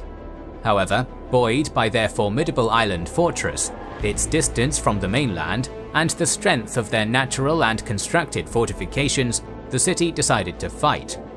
If they hadn't been sure enough that this was the right path, a recently arrived delegation of Carthaginians began encouraging the people of their parent city to defend themselves, promising great reinforcement from their own city, which was a great naval power already.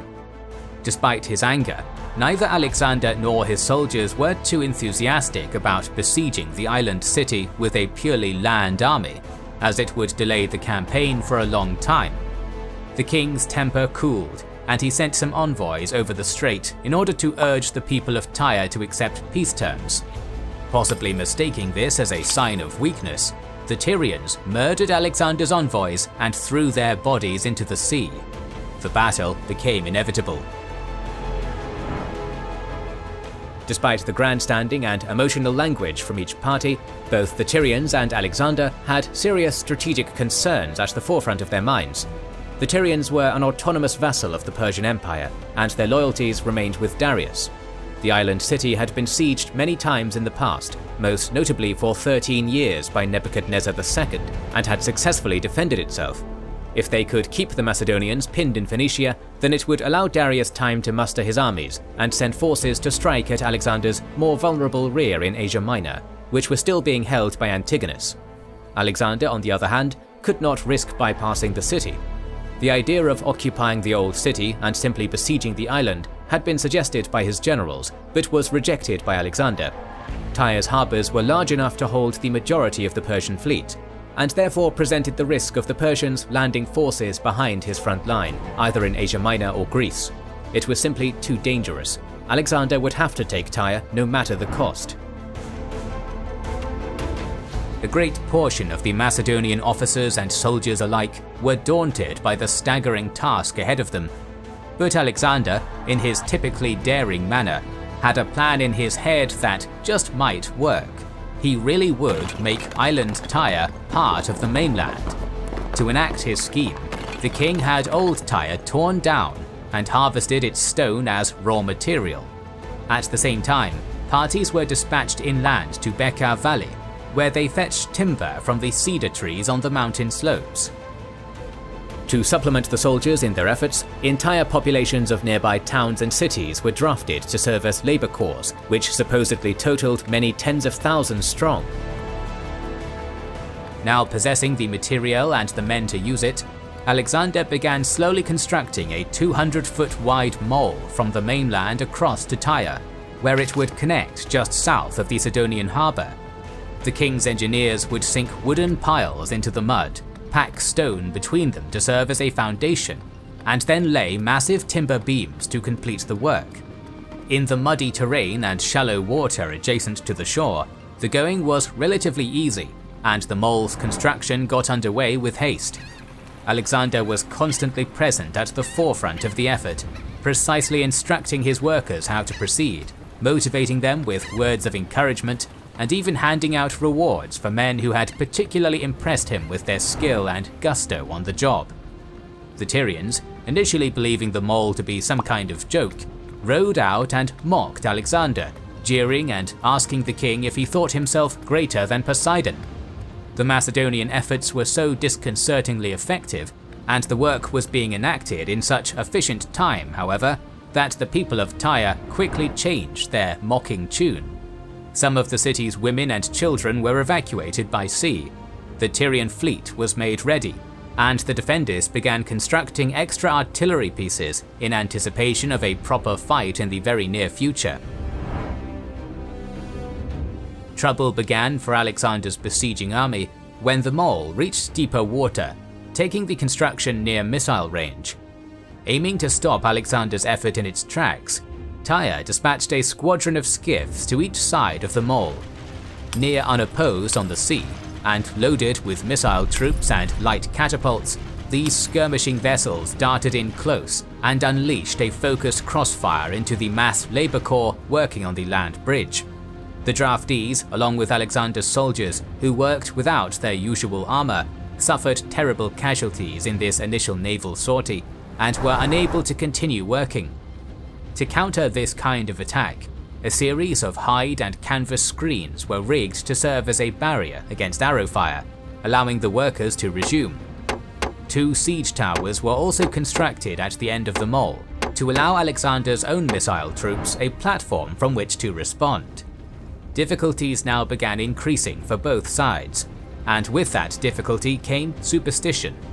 Rumours of ill portent spread, of Macedonian ration bread leaking blood, Tyrian defenders having visions of Apollo, and it is even said a great ocean leviathan smashed into the mole before swimming away again. To make matters worse, Alexander's timber supply from the mountains had slowed thanks to near constant harassing raids from Arab tribes local to the area. The Tyrians now embarked upon a daring and ingenious strategy. They brought forward a large transport ship and loaded it to the brim with brushwood, pitch, sulphur, and other fiercely burning materials. This fireship was towed in the mole's direction by a pair of Phoenician triremes, who then at the last moment peeled away and flung the makeshift floating bomb at Alexander's siege bridge like an ancient cruise missile. It struck the edge and burst into an oily, blazing inferno, severely damaging the mole, burning down the towers, and killing a great many of the king's troops. At the same time, the Tyrians launched another sortie, landing at various points along the mole, attacking the vulnerable labourers carrying materials, tearing down the defensive screens, and setting fire to any siege equipment that had so far escaped the inferno. Soon all along the mole was fire and death. Alexander was seemingly losing control of the situation. Something had to be done. After directing his dependable lieutenants Perdiccas and Craterus to rebuild the mole even wider than before, with towers and artillery, Alexander departed with his usual strike force of favourites and rode north to Macedon in search of a fleet. As Arrian tells us, "For clearly so long as the Tyrians were masters of the sea, the siege of Tyre would be no easy matter." It was during the king's short stay in Macedon that perhaps the greatest strategic bounty of the Issus campaign revealed itself, however delayed it might have been. Having defected from Darius's naval war after the great king's crushing defeat, the Phoenician rulers of Byblos and Aradus pledged their sea-borne strength to Alexander. Together with the Sidonians, that totaled around 80 high-quality vessels with equally high-quality crews. Other scattered vessels sailed from Lycia, Macedon, Rhodes, and other places. More promising still, the kings of Cyprus, seeing which way the wind was blowing, brought 120 ships and added them to Alexander's growing armada a day later. While the burgeoning fleet was being brought up to snuff and armed with artillery, the king ventured out on a punitive expedition into the Bekaa Valley, where he successfully handled the Arab tribes who had been raiding his wood gatherers. Plutarch tells us that during this venture, Alexander snuck up to one of the tribal campfires during the night and personally slew 2 Arab warriors there with a dagger. Upon returning to Sidon, the king not only found the fleet ready for action, but 4,000 additional mercenaries at his command. With his new armada of loyal client kings and reinforcements in tow, Alexander sailed back to Tyre. Initially, the Tyrians arrayed slightly off the city to face the Macedonian attempt at sea, but this giant force was far more than they were prepared for. Wisely, the Tyrian fleet withdrew to the safety of their harbours, which they blockaded with vessels. The balance of power was now firmly on Alexander's side. The Macedonian allied fleet spent the night sheltering near the mole, ready to deploy when the sun came up. As soon as it did, Alexander ordered the Phoenician contingent to blockade Tyre's southern Egyptian harbour, while sending the Cypriots to do the same at the northern Sidonian harbour, effectively neutralising and reversing Tyre's previous dominance on the seas. With that security, work on the mole began apace once more. Unfortunately for Alexander, a ferocious storm began before the mole was set to reach the walls. Rain hammered down from the sky in torrents, gale-force winds blew, and the sea became rough. This turn of luck not only made it impossible to make further progress, but ravaged the existing structure, setting the construction back considerably. To remedy this, the king had a number of massive uncut trees floated into position on the windward side of the mole, where they absorbed most of the impact. When the storm at last subsided, these wave breaks were built into the structure as bulwarks, and the damage was soon repaired and expanded upon, taking the Macedonian bridge into the missile range of the walls. Intent on giving his workmen cover for the final stretch, Alexander massed his available siege catapults and stone throwers on the edge of the mole. Together with the artillery-armed fleet, and supported by archers and slingers, they launched a withering bombardment against the Tyrian battlements, clearing the defenders from the walls. Alexander also introduced a new kind of weapon, ships armed with battering rams to assault and break down the Tyrians' defences, the first known use of such weapons. Although under immense pressure, the Tyrians held on with great tenacity, hanging up screens to break the force of Alexander's artillery and building wooden towers on their battlements. From these, Tyre's archers loosed volley after volley of fire arrows at the Macedonian vessels, while the citizens worked at terrific speed to repair any breaches. In some places that wasn't viable, so they constructed a number of secondary curtain walls to plug the gap. At day's end, the situation in the city was dire, but the defences opposite the mole still stood firm. Sailing around to the seaward side of Tyre in the dark of night, Alexander attempted to take the city while it was sleeping, but was foiled only by another short but violent storm and forced to pull back. The Tyrians used this moment of breathing space to scatter large chunks of stone into the shallow water adjacent to the walls, making it incredibly difficult for Macedonian ships to get close. Growing increasingly desperate, the Tyrians sent out small rowing boats at night with divers who would plunge into the waters and cut their enemies' rope anchor lines in an attempt to disrupt the fleet, forcing Alexander to equip all his ships with chain anchors. On land, Tyre's inventors and engineers began devising strange weapons to repel the invaders, including a flamethrower that belched molten metal, barbed tridents, rope-cutting scythes, and even militarized fishing nets to ensnare any Macedonian escalade. This last-ditch attitude was exacerbated by bad news from abroad. 30 more Carthaginian emissaries arrived with words of encouragement, but they regretted to inform their mother city that aid would not in fact be arriving. War at home made that impossible.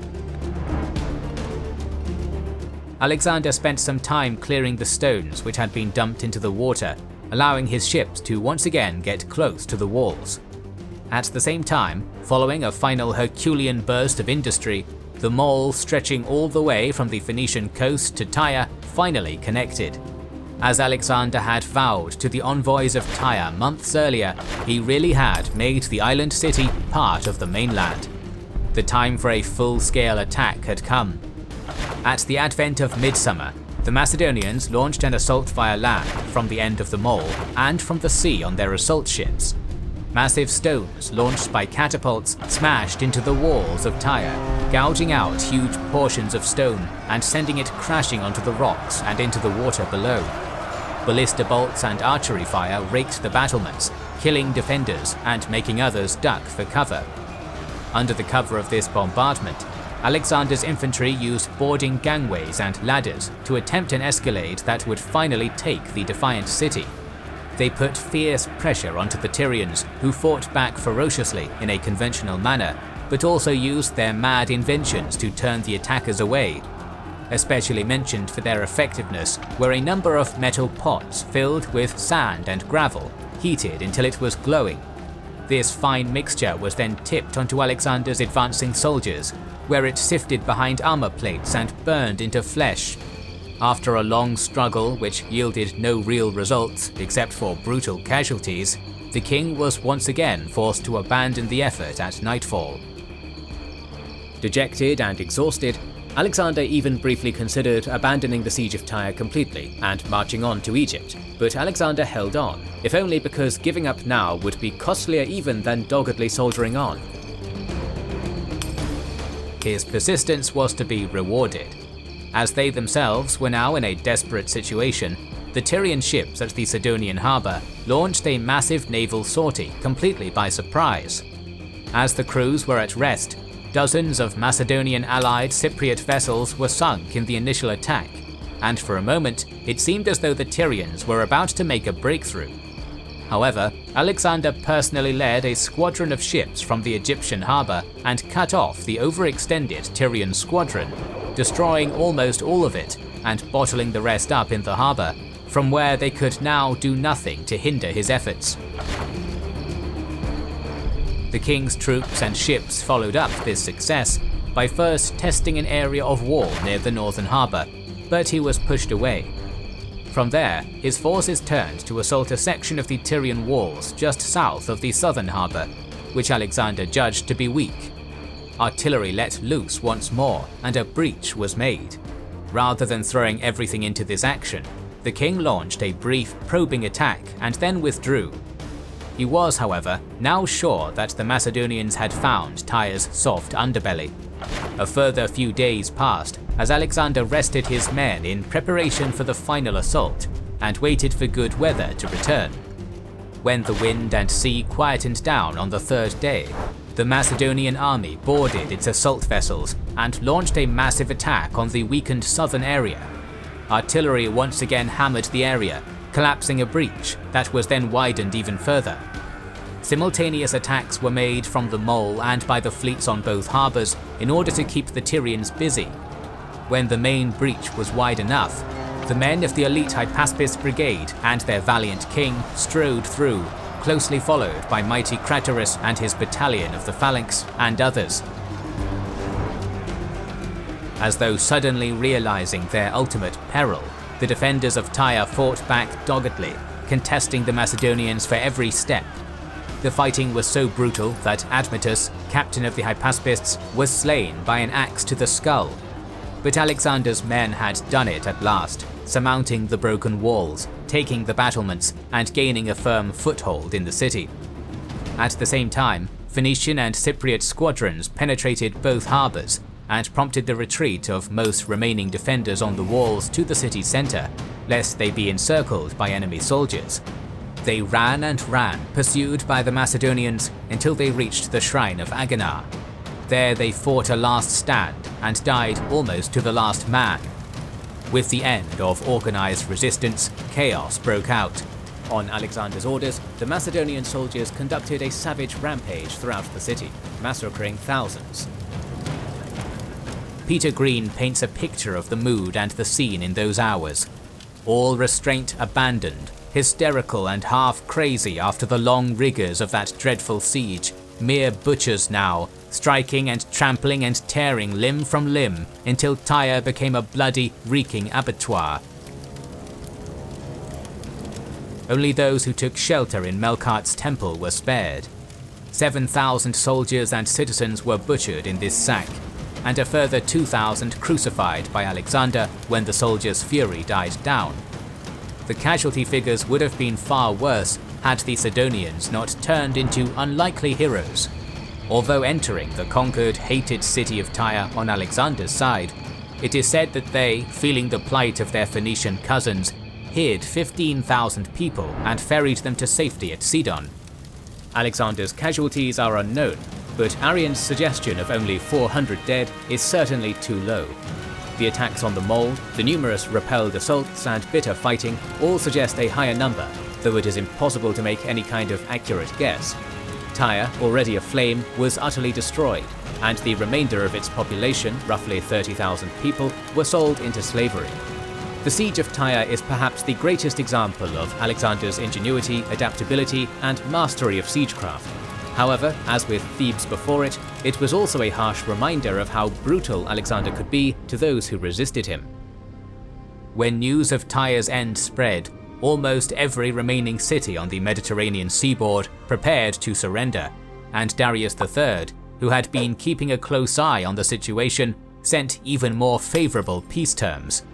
They were denied once more by Alexander, who turned his gaze toward the kingdom of the pharaohs.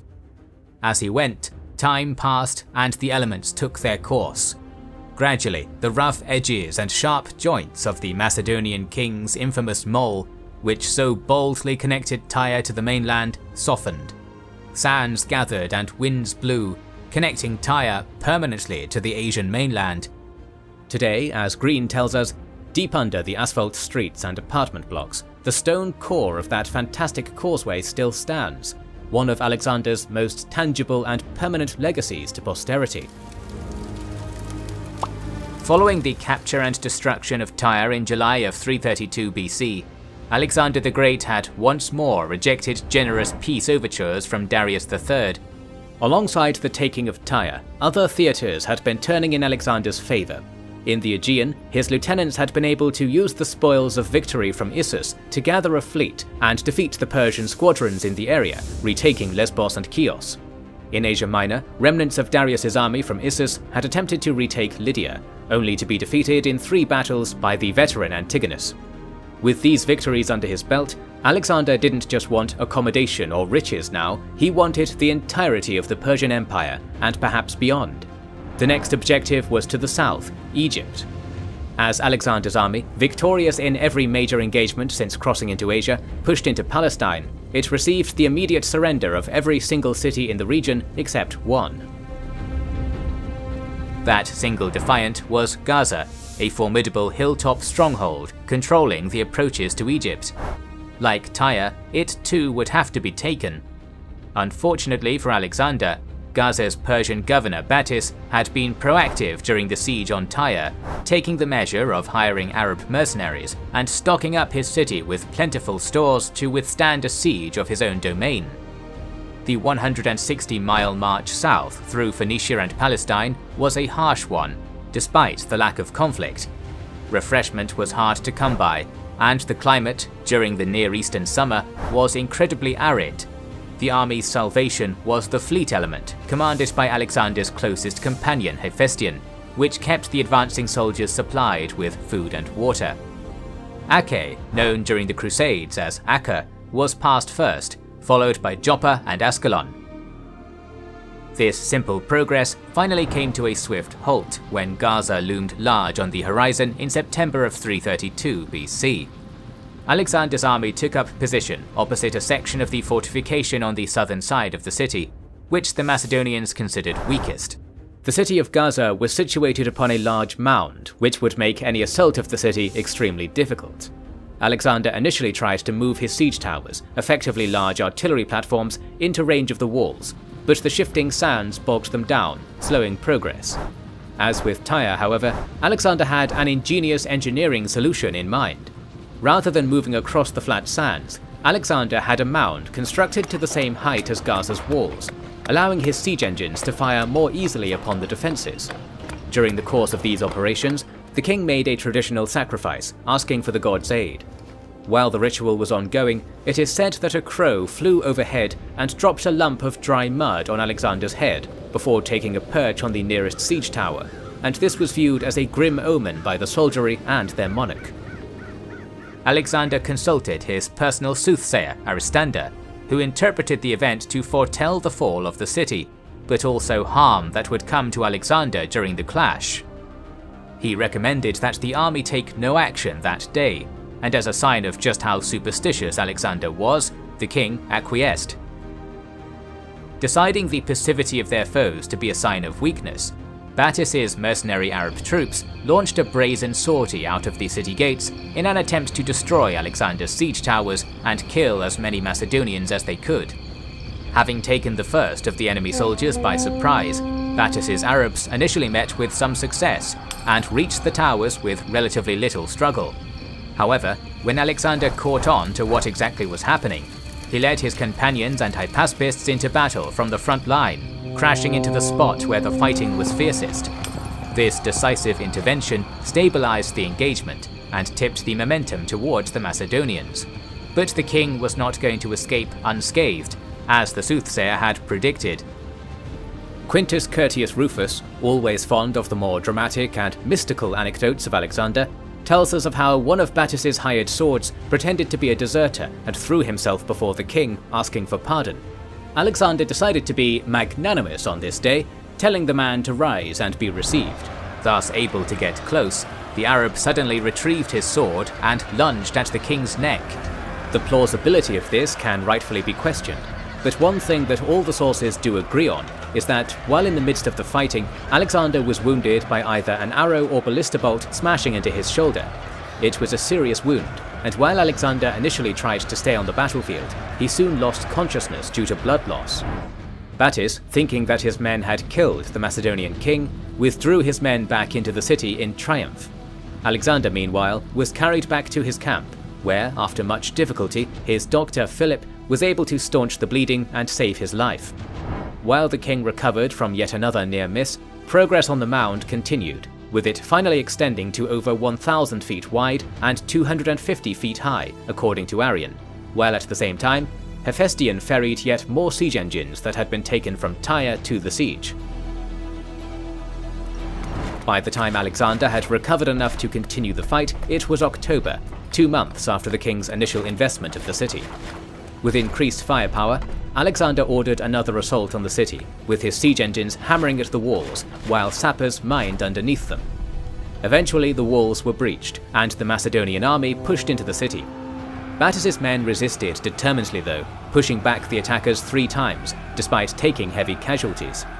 Alexander, not yet fully recovered, led the 4th attack personally, and according to Quintus Curtius Rufus, was wounded yet again when a ballista rock smashed his leg. Nevertheless, this attack proved to be decisive, and Alexander's men soon swarmed into the city. The sources record Persian losses being as high as 10,000, which may include the male civilian population, with the women and children being sold into slavery. Moreover, Curtius Rufus also reports a particularly grim fate for the Persian commander Battus. According to him, Battus was captured alive, having fought bravely to the last, and was brought to Alexander. Alexander demanded his surrender, and when Battus refused to reply, Alexander flew into a rage and ordered that Battus be tied behind his chariot and dragged him around the city until he was dead. Curtius Rufus did have a particular fondness for these kinds of stories, and it is important to note that no other source mentions this grisly fate for Battus, and that the parallels to Achilles' treatment of Hector are perhaps too obvious. It may therefore be one of the many rumours and tall tales that became associated with Alexander, but it is also worth remembering that our other sources for Alexander are often more forgiving of him, and actively avoided reporting some of his more questionable actions. Alexander finally crossed into Egypt now that the way was clear, reaching the gateway to the Nile, Pelusium, in just a week. When he and his army arrived, they were met not by a dogged garrison of defenders, but by a cheering crowd of overjoyed people who regarded the invading Macedonians as liberators. After many attempted revolts, the Egyptians had successfully broken away from Persian rule in 404 BC, but were reconquered just 11 years earlier. The Achaemenid governor Mesekes realized his unstable position and received Alexander with friendship, granting the king open access to Egypt and its treasuries. From Pelusium, Alexander sailed up the Nile to Memphis, the ancient capital of the Nile kingdom in its days of strength. In contrast to the first Achaemenid conqueror of Egypt, Cambyses, who is said to have profaned the divine Apis, Alexander showed himself as a friend by offering the god special sacrifice.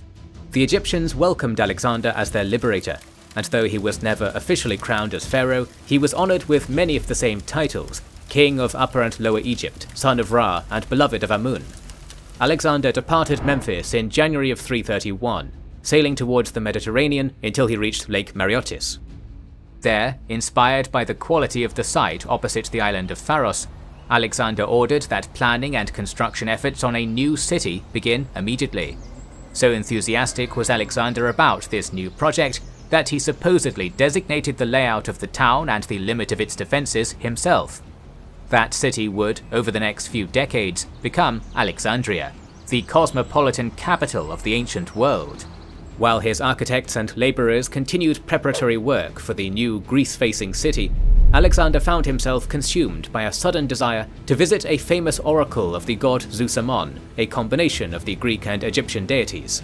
This religious figure had previously been consulted by King Croesus of Lydia, Athens during the Peloponnesian War, and many other historical giants. It was seen with equal reverence to the oracle at Delphi. The problem was that this oracle resided within a desert oasis known as Siwa, fully 300 miles distant to the west. A crucial stage of the campaign against Persia was upcoming, however, and divine backing would be a great boon. Setting out in late January with only a small band, among whom was the future Egyptian ruler Ptolemy, Alexander travelled 170 miles west along the coastal road and eventually reached the small settlement of Peritonium on the borders of Cyrenaica. There, the adventuring king received a delegation of emissaries from Kyrene. They granted him a number of grandiose gifts, including fine horses and chariots, and he concluded a treaty of peace and alliance with them. The party then continued on their way, turning inland from the Mediterranean. What followed was a grueling slog through the parched, desolate, and utterly inhospitable Libyan desert.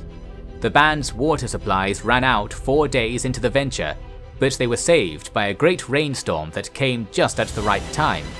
Not content with just dehydrating the Macedonians, the desert then saw fit to disorient them as well.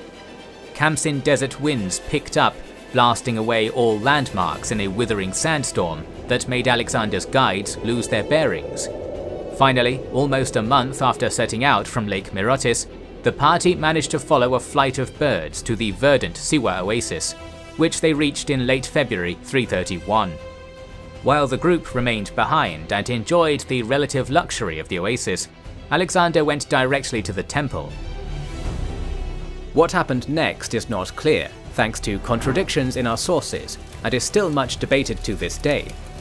Arrian, who used sources written by companions of Alexander, gives little information, aside from the fact that Alexander heard what was agreeable to him. Diodorus, Justin, and Quintus Curtius Rufus, whose main source was the Ptolemaic historian Cleitarchus, write that Alexander was welcomed by the eldest priest as the son of Zeus Ammon, that he would rule the whole earth, and in response to a question from Alexander, that all of his father's assassins had been punished. Plutarch, whose sources included Alexander's historian Callisthenes, gives a similar account, but also includes the possibility that the priest had attempted to welcome Alexander by saying, "O Paidon," meaning "O my son," but due to his accent mispronounced the word as "O Paidos," meaning "O son of Zeus," but that Alexander happily exploited the mistake. The truth of what happened is now impossible to determine with certainty. Alexander, during his own lifetime, made masterful use of propaganda to push the idea that he was, in some form, divine, and all accounts of his life succumb to this to a greater or lesser extent. Indeed, whether Alexander even really believed in his divinity, or simply used it as a convenient political tool, is similarly impossible to say. However, what can be said with certainty is that Alexander at least actively encouraged the idea that he was divine, and that his visit to Zeus Ammon was an important part of this propaganda. After rewarding the Siwa shrine with plentiful gifts of gold, the party returned to the embryonic city of Alexandria by the route they had come. Before the Titans locked horns again, however, there were important administrative matters to conclude. Leaving the great work at Alexandria in the capable hands of his builders, engineers, and architects, Alexander sailed south to Memphis, where he was once again infatuated by the ancient city's air of quasi-divine pharaonic majesty. The monarch was fawned on by his Egyptian subjects as though he was a deity on earth, and artists began depicting their new beloved ruler on temple walls across the country. Though it would later become a point of serious contention, there were many Greeks who were willing to indulge Alexander's newfound love for Oriental divinity, realizing that it could be exploited for their own ends. Several embassies of Greeks were waiting for the king at Memphis with petitions, all of which, Arrian tells us, were generously granted. It is tempting to say that their flattery might have swayed the king, but it is equally possible that a mix of success and elation at the Siwa revelation had Alexander in a good mood. Beyond mere emotion, Alexander also had a more pragmatic motivation to begin treating the Greeks more gently at the beginning of 331. As feared, Persian assistance had allowed Sparta's king Agis III to start making trouble at home. Throughout Alexander's time in Egypt, Agis had managed to take over most of Crete and stood poised to attack the mainland with a large mercenary force. The situation was a volatile tinderbox just waiting to be lit, and being unduly harsh to other Greek states seemed likely to make the situation explode more violently. Alexander paid special attention to the governance of Egypt, which he immediately viewed as both a plentiful cornucopia and a potential threat. It had presented two primary threats to occupying empires in the past: nationalist rebellions by disaffected natives and attempts by devious governors to leverage Egypt's supreme strength in revolt against the larger empire. The king now set out a number of reforms, aimed at avoiding both of these nightmare scenarios. He separated the Nile Kingdom's administration into civil and military branches. Routine day-to-day bureaucracy remained in the hands of local Egyptians, a move which gained Alexander the favour of the locals. Not only that, but if those same bureaucrats began making a mess of things, the population wouldn't blame him. The traditional geographical division of Upper and Lower Egypt was also employed, with a district governor known as a nomarch serving as steward over each segment. Geographical divide and rule tactics of this kind were also used on the military front, although Greeks were employed rather than Egyptians. The country's eastern and western districts would be commanded by Cleomenes of Naucratis and Apollonius, son of Carinus, respectively. Macedonian garrison commanders were also instituted at Memphis and Pelusium in order to keep order in the delicate, fertile, and often revolt-prone breadbasket that was Egypt. With matters of governance finalized, Alexander took his whole army back north to Tyre. In the Achaemenid heartland, Darius had been using the time since his defeat at Issus to gather a fresh, even more numerous force to throw Alexander back. This army was made up of a multitude of peoples from every realm of Asia still under Persian control, including India, Scythia, and Bactria. Predominant among the Persian aristocracy was Bessus, governor of Bactria, who not only brought to bear a powerful force, but also possessed kingly ambitions. Ever since his epochal triumph at Issus 2 years earlier, Alexander had been methodically reducing every potential center of resistance in the western part of the Achaemenid Empire. Syria had been secured and administered, followed by Phoenicia, Palestine, and Egypt, but as spring of 331 BC arrived, it was once more time to move on, this time into Persia's imperial heartland. The advance would be risky. Disconcerting news was even now arriving from Greece concerning Agis's revolt. All the king could feasibly do at this point, without abandoning everything he had accomplished, was to send a great fleet of 100 ships to aid any harbour supporting the Macedonian cause. Apart from that, putting down the Greek rebels would be left to Antipater and the men under his command. With that considered, Alexander again turned east, where Darius and a colossal Persian army were waiting for him. Following one final bout of administrative fine-tuning, the king marched his army to Thapsacus, a major link between Syria and Mesopotamia. He arrived between July and August, but an advance force under Hephaestion had already been present for some time, and managed to construct 2 pontoon bridges over the Euphrates ready for the army's use. As a sign of the Macedonian engineers' skill, these bridges lacked a final stretch on the far bank, preventing any enemy force from effectively using them, and this proved to be a wise precaution. Observing the invaders crossing from a safe distance was a force of 3,000 Persian cavalry outriders, commanded by one of Darius's satraps, Mazaeus. Arrian seems to imply that Mazaeus' horsemen were supposed to stop the crossing of Alexander's vastly superior army, but it is more probable that Darius simply required intelligence as to what the Macedonians were doing. There was realistically no chance for Mazaeus to prevent the crossing by himself. Having learned from previous defeats, Darius III had come up with a plan. He had done well at Issus to get behind Alexander and force a battle while in a defensive position. Nevertheless, the narrow confines of that battlefield had limited the maneuverability of his cavalry, the most effective portion of the Persian army. Moreover, there were numerous crossing points across both the Euphrates and Tigris, and Darius had no means of determining which ones Alexander would use. As a result, he instead decided upon a large open plain for his battle, Gaugamela. Here he would be able to better use his numerical superiority and have ample room for his cavalry to dominate the battlefield. Moreover, the flat terrain would also lend itself well to the 200-scythed chariots that Darius had recently added to his army. Darius had learned well that Alexander was a cunning enemy, and this time he would have complete control of the battlefield. By the time Alexander got near, Darius's army would be ready and waiting. Meanwhile, Alexander himself was still crossing the arid Mesopotamian plain, capturing a few of Mazaeus' scouts in the process. It was from these captives that the Macedonians learned, somewhat vaguely, that the main Persian army had taken up a position on the Tigris and was set to throw the Macedonians back if they attempted to ford the river. Moreover, estimates of the sheer size of Darius's massive army were also obtained. If Arrian is to be believed, such speculation simply made Alexander desire a confrontation all the more rapidly. Upon finally arriving at the upper reaches of the Tigris in mid-September, the Macedonian king and his army found neither Darius nor his 100,000-plus men. Faulty or deceptive intelligence from the captured scout, it seemed. This was just as well, as at least according to Arrian, the strong, swift currents of the Tigris made the crossing treacherous. Nevertheless, despite these difficulties, Alexander was able to ford the river successfully with his whole army, taking a few days to rest before marching on. The two armies, now on the same side of the Tigris, were getting perilously close to one another. While Alexander continued pressing on with the river on his right and the mountains on his left, Darius at Gaugamela began the task of perfecting his battlefield, flattening hills, clearing rocks and trees, and employing every possible measure to make the plain as flat as possible.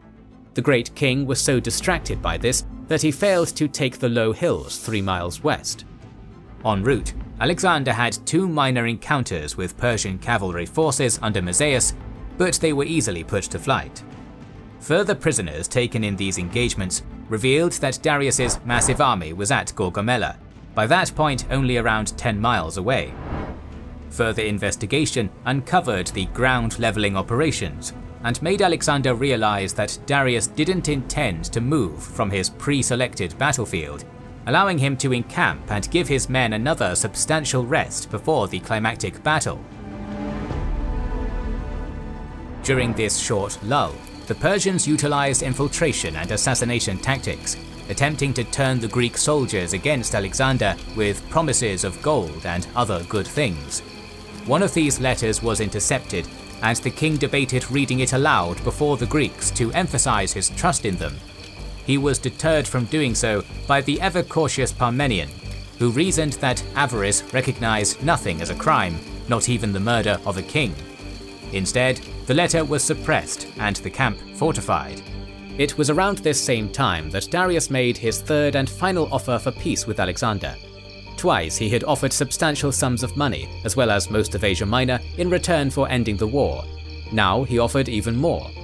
In order to achieve peace, Darius was prepared to offer 30,000 talents, roughly $45 billion today, all the territories west of the Euphrates, approximately half of the Persian Empire, as well as one of his daughter's hands in marriage. It was a staggeringly generous offer that would have allowed Alexander to consolidate his considerable gains without having to risk another major battle, and would have meant that he could return to Greece to deal with the troublesome Agis. If it had been Philip receiving the offer, he surely would have accepted, and the veteran Parmenion even advised that, "If I were Alexander, I would accept this offer," to which Alexander famously replied, "So would I if I were Parmenion." Alexander's ambitions were greater than Philip, Parmenion or Darius could fathom. He was aiming for the entirety of the Persian Empire, and in order to achieve that, he was willing to gamble everything. While most of the army recuperated in camp, Alexander assembled a strong cavalry escort and went to personally scout both the battlefield terrain and Darius's army. When he crested the hill overlooking it, Peter Green suggests that the Macedonian king might have second-guessed his earlier bravado about facing the Persians so brazenly, for what he saw was an army larger even than that he had faced at Issus. More than that, it seemed far superior in armament and skill, possessing a large quantity of fearsome eastern cavalry. That night, Alexander sat awake in his tent for hours on end, analysing the potential of each Persian unit and considering the potential damage they might inflict, along with the tactics he could use to gain victory. At some point, Parmenion arrived and suggested that a night attack be carried out, but Alexander stated that he would not demean victory by stealing victory like a thief. Alexander must defeat his enemies openly and honestly. But even Arrian, who usually gushes with praise over the Macedonian king, found it likely that this haughty response was just a smokescreen. He believed instead that these lofty words probably indicated confidence in danger rather than vanity. Rather than the morality of victory, refusal to engage in an incredibly risky, potentially catastrophic night attack was instead simply a sound tactical decision. Pitched battles had worked wonders thus far, and so there was no need to gamble everything in the dark. This proved to be a shrewd decision indeed. While Alexander's men were resting in preparation for the coming battle, Darius's troops, lacking a camp with fortifications, were actually drawn up in battle order throughout the night, in fear of any surprise assault by the enemy. Not only did the consequential lack of sleep exhaust the vast array of Achaemenid warriors, but waiting hour after hour with nothing to show for it demoralized the Persians greatly, sapping their spirit. Back in the secure Macedonian camp, Alexander at last crossed the T's and dotted the I's of his intricate battle plan, and then simply went to sleep in the early morning hours. When the sun rose above the horizon on the morning of the great Battle of Gaugamela, Alexander did not rise with it. Instead, unconcerned by the gravity of the occasion, he slept. On their own volition, the various battalions had breakfast and assembled for battle. Only when knowledge of Alexander's plan became necessary for deployment did Parmenion go and rouse the king from his slumber. No doubt curious as to just how the king was able to sleep so soundly, Parmenion asked him. Alexander simply responded by saying that he had indeed been worried when the Persians had been retreating and laying waste to the line of march, but now that pitched battle was on the cards, by Heracles, he has done exactly what I wanted. Finally, the Macedonian king and his Persian counterpart were face to face once more, and the great battle for Asia was about to begin.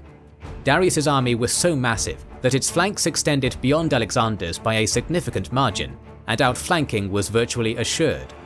The Persian left and right wings were commanded by Bessus and Mazaeus respectively, while the great king Darius III himself was stationed in the center.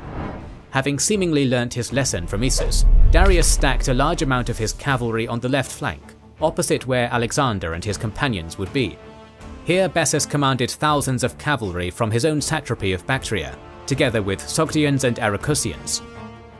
Additional mounted strength was drawn from the nomadic peoples beyond Persia's northern frontier, who were in military alliance with the empire, such as the Sake and Dahe Scythians fighting as cataphracts or horse archers. On the right, Mazaeus had Syrians, Mesopotamians and Medes under his leadership, flanked towards the center by Parthian and even more Sake cavalry. Tepurians, Hyrcanians, Albanians and Sacassinians from the Caucasus and the areas around the Caspian Sea formed the link between the right and center. The vanguard of Mazaeus' wing was composed of Armenian and Cappadocian riders. Mixed Persian infantry and Greek mercenaries formed Darius' center, together with the king's personal cavalry, immortals, and the Indian cavalry. Two more exotic units made their debut in this massive clash. First were the great king's 200-scythed chariots, somewhat experimental shock vehicles with blades on their wheels, tailored to break apart Alexander's formations and cause chaos in his lines. 100 of these chariots were drawn up just to the right of Bessus' Bactrians, and 50 each in front of the Indians and next to Mazaeus' Armenians. Second were 15 majestic elephants, who accompanied the Indian contingents, though Darius chose not to deploy these in the battle itself, perhaps due to his unfamiliarity fighting with such unpredictable units. The ancient sources give wildly exaggerated numbers for the Persian army, Arrian, Diodorus and Plutarch all claiming it was over 1 million. Modern historians such as Borza, Worthington and Green dismiss these numbers as the propaganda that they obviously are, and tend to agree on somewhere in the ballpark of 100,000, with roughly 30 to 40,000 of that being cavalry and the rest infantry. Alexander's army, on the other hand, is better attested to, with the majority of sources and historians agreeing on a number of around 40,000 infantry and 7,000 cavalry opposing this gargantuan force.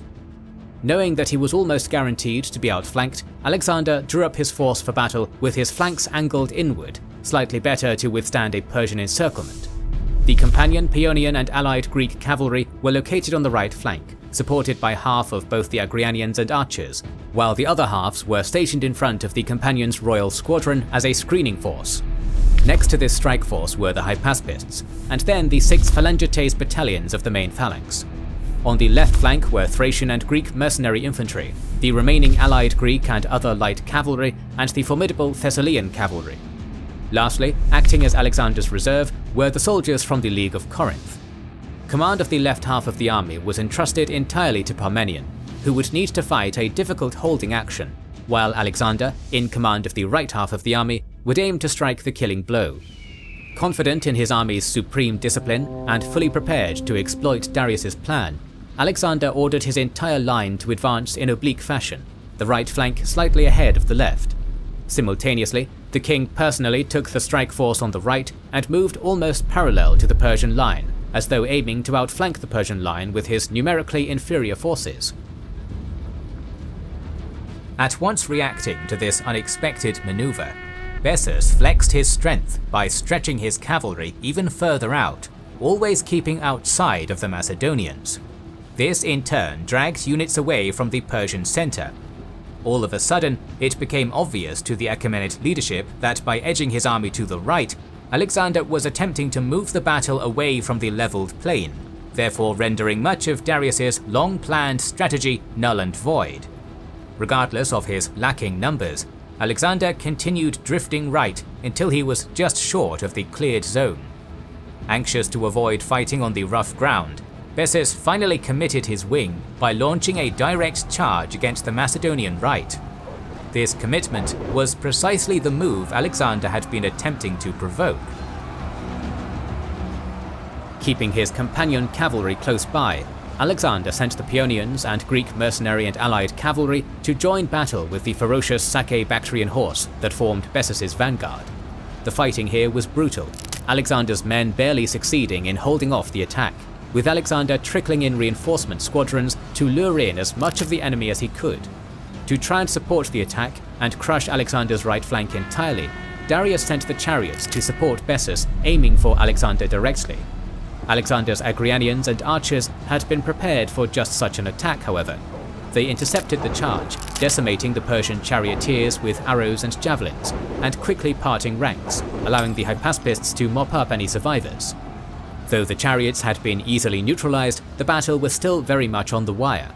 Alexander's cavalry on the right was under serious pressure, with some of the Persian cavalry even having made it around to the Macedonian camp. and Parmenian's left half of the army had also been engaged, the extreme left flank having to bend inwards to absorb the attack. Moreover, all of the dust that had been kicked up by the battle made it impossible for Alexander and Parmenion to have a solid understanding of how the battle was progressing on either flank. At this point, Darius committed the last of Bessus's cavalry to flank around Alexander's extreme right to encircle the Macedonians there and destroy them. It was a sound move, but in doing so, it created a gap between Darius's centre and the now engaged cavalry on his left. This was the moment that Alexander had been waiting for.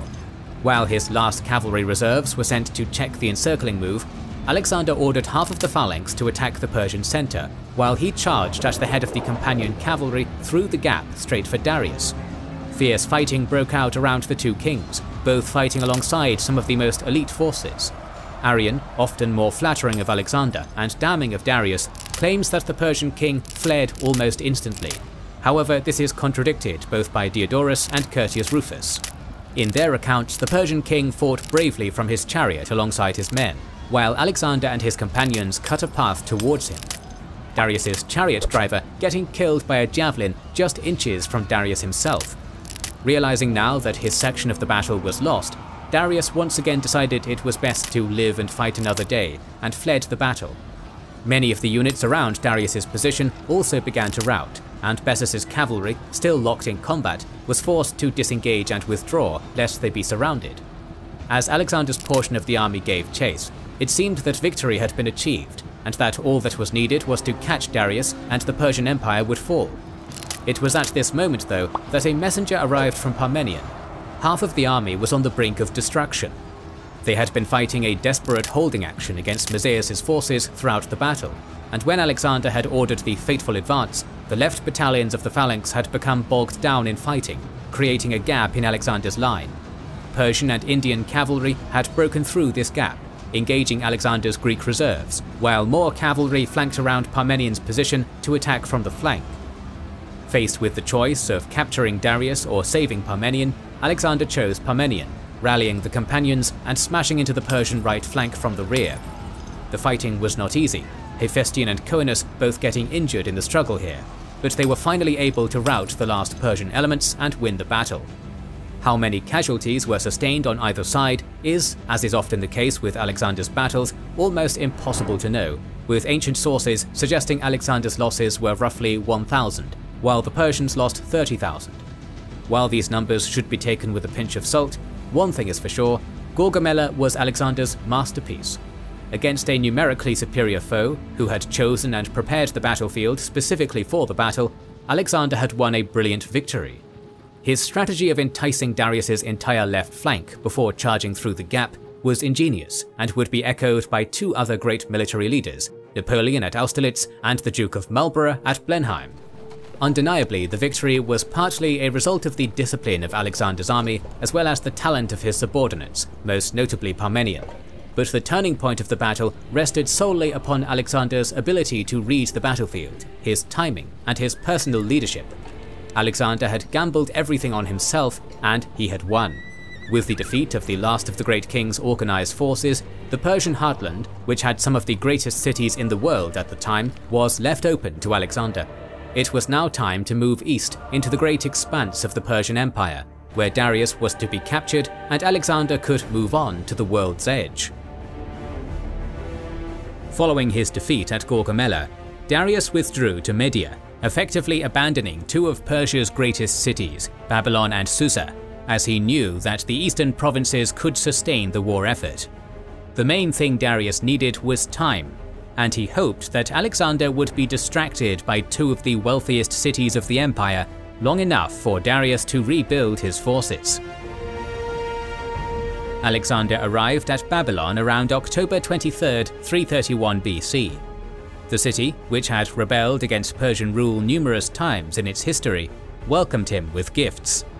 Babylon was one of the most impressive cities in the world, and Alexander treated his men to a well-deserved month-long rest, during which they were reinforced by men from Greece, Macedonia and Thrace, including approximately 15,000 infantry and 2,000 cavalry. While his men enjoyed the luxuries, wine and women, Alexander occupied himself with administration. Satraps were appointed, mainly Hellenes from Macedonia or the Greek city-states, but with one notable exception, the Persian satrap of Babylon, Mazaeus. This was the same Mazaeus who had so nearly overrun the Macedonian left flank at Gaugamela, and was allowed to retain his position as satrap, having surrendered Babylon without a fight. This, combined with Alexander's partaking in Babylonian religious ceremonies, made some of Alexander's companions uneasy. Alexander had professed to be invading Persia as revenge for the Persian attacks on the Greeks. Appointing Persians and taking part in Eastern rites seemed to fly in the face of that agenda. This attempt to blend Eastern and Hellenic cultures would prove to be a consistent theme in Alexander's life from this point onwards. From Babylon, Alexander marched the 200 miles to Susa in 20 days. Following Gaugamela, he had already sent men ahead to secure the city's surrender, and once again the city was taken without a fight, Alexander also finding almost 50,000 talents worth of gold and silver. Back in Greece, Agis III of Sparta's revolt had finally begun, and Alexander was now able to send a large amount of money back to Macedonia to help Antipater stay on top of the situation, as well as making sure to pay his own troops a generous bonus for their service so far. With the funds provided by Alexander, and having dealt with a minor revolt in Thrace, Antipater now turned his attention to the rebellious Spartan king. Agis had attempted to stir up many of the Greek city-states, particularly Athens. However, even Demosthenes, the long-term rival of Philip and Alexander, now accepted that Macedonian hegemony was too powerful. Agis and his Spartans were left with only a handful of allies from the Peloponnese on their side. The Persians had also only been able to fund Agis with a fraction of the money he had wanted, but this nevertheless had been enough to raise an army of approximately 20,000. Included in these ranks were 8,000 Greek mercenaries that had fought on the Persian side at Issus, providing Agis with a well-trained and disciplined force. He had already achieved a minor victory over a Macedonian force in the Peloponnese, and so had good cause to be confident as he laid siege to Megalopolis, which had remained loyal to the Macedonians. Antipater, however, was not an easy foe. He was a veteran politician and general who had served for many years under Philip prior to Alexander's reign. He now amassed a force of 40,000 and marched south, meeting the Spartans for battle on a narrow plain just outside Megalopolis. Details about the battle are unfortunately very sparse. What we do know is that the battle was fought closely, the narrowness of the battlefield allowing the Spartans to hold out for a remarkably long time, despite being outnumbered almost 2-1, and at one point even managing to break the Macedonian line. Just as the battle seemed to be turning in the Spartans' favour, however, Agis III was badly wounded a number of times and was carried from the battle. His men continued to fight, but without their commander, they began to lose cohesion, and Antipater's force was finally able to break the Spartan line. The Spartan army retreated, taking the wounded Agis with them. Agis knew that his wounds were fatal, however, and ordered that he be left behind. On his knees, Agis is said to have fought on in an attempt to buy time for his countrymen to escape, before finally being killed by a javelin. By the end of the day, the Spartan army had suffered 5,300 dead in exchange for 1,000 to 3,000 Macedonians. The death and defeat of Agis put an end to the revolt, with Sparta and her allies paying homage to Alexander in the aftermath. It had been an important battle that could have seriously jeopardized Alexander's campaign if Antipater had lost, but when Alexander heard news of his victory, he dismissed it as a battle between mice. Alexander did not spend long in Susa though. Darius was still his priority, and so, rather than wait out the winter in the city, Alexander headed to the Zagros Mountains. The Zagros Mountains were in the territory of the warlike Uxian tribe. The Persians had never been able to completely subdue the tribe, settling for an agreement where the Persians paid a fee to the Uxians if they needed to pass through their lands, in return for which the Uxians would not bother the Persians. When Alexander approached, the Uxians similarly demanded that he also pay the fee. Alexander seemed to agree to this, sending messengers requesting a meeting in the defiles to pay the tax. Precisely what happened next is not clear, and our sources differ drastically.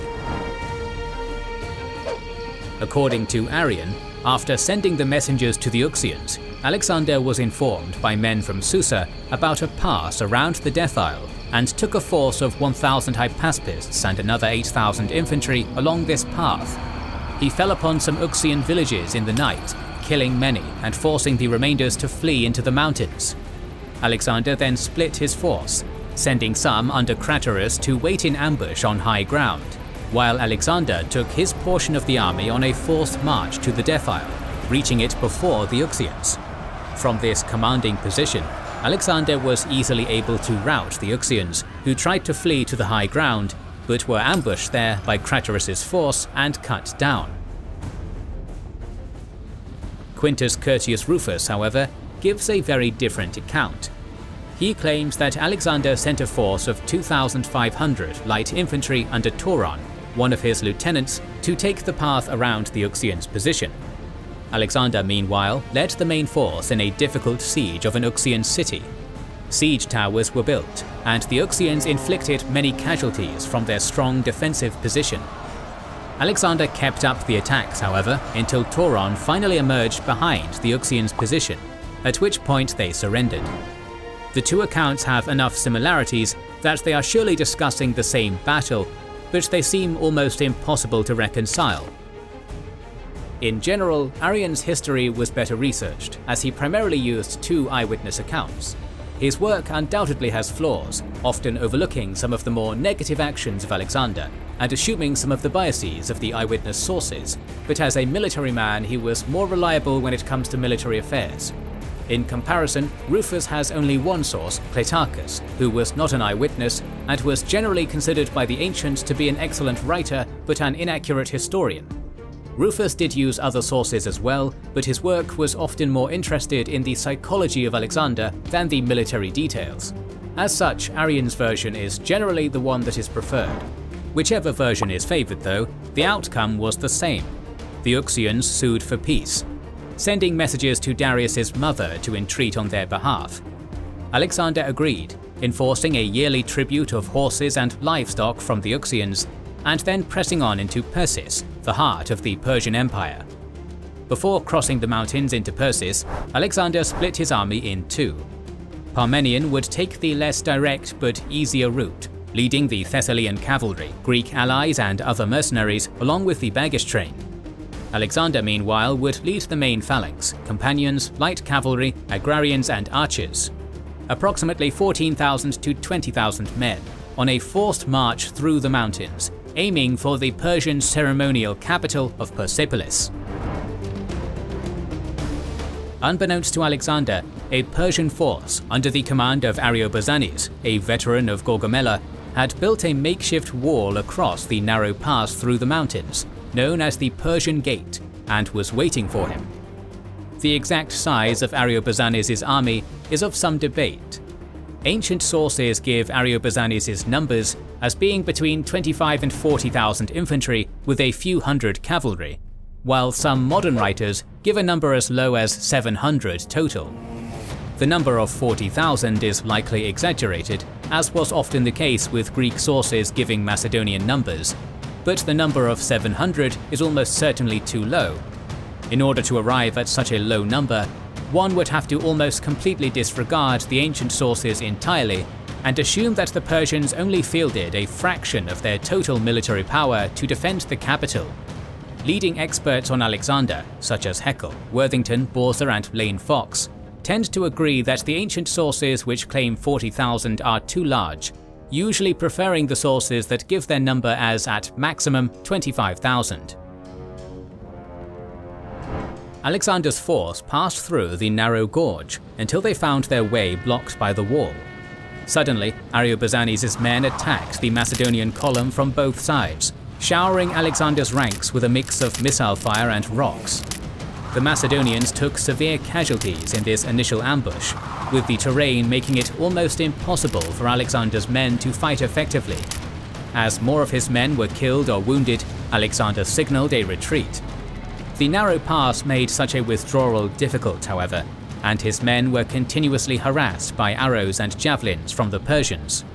Finally, though, Alexander's force managed to extract itself from the gorge and establish a camp. While encamped, Alexander had any Persian prisoners that had recently been taken brought to him, and questioned about any other routes around the Persian position. One of these prisoners had been a shepherd in the area, and in return for a hefty reward, agreed to show Alexander a path around Ariobarzanes' defences. Taking the majority of the army with him, Alexander made for this path, leaving Craterus with approximately 3,000 infantry and 500 cavalry and archers in the camp, and with orders to light extra fires at night to make it appear as if the entire army was still there. Alexander's force departed in the night. It was still midwinter, and the mountain cold and rough terrain made it a particularly difficult journey. Partway through, Alexander came to a split in the mountain path. One of these led more directly to Ariobarzanes' position. The other circled even further behind, leading to the Persian camp. Alexander ordered Philotas and 3,000 men to take the first, while he led the remaining force along the second path around the Persian camp. After a day and 2 nights of grueling marching, Alexander's men were finally in position. After resting his men, Alexander began the attack, falling upon the Persian camp and blasting trumpets as he did so.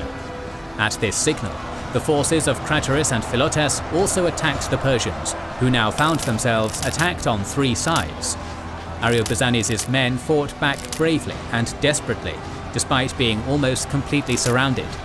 It soon became clear, however, that the battle was lost, and Ariobarzanes, along with 40 cavalry, were able to cut their way out of the encirclement and escape. The rest of the Persian force was cut down to a man. It is not exactly clear how long Ariobarzanes and his men had been able to delay Alexander, but some modern sources suggest it had been almost a month. The amount of casualties the Macedonians took is also not given in the sources, though it seems clear that they were significant. Though Ariobarzanes had fought bravely, his fate is not clear. Arrian says he simply escaped into the hills, while Rufus says he fled to Persepolis but found the gates barred to him and was eventually killed by Alexander's men.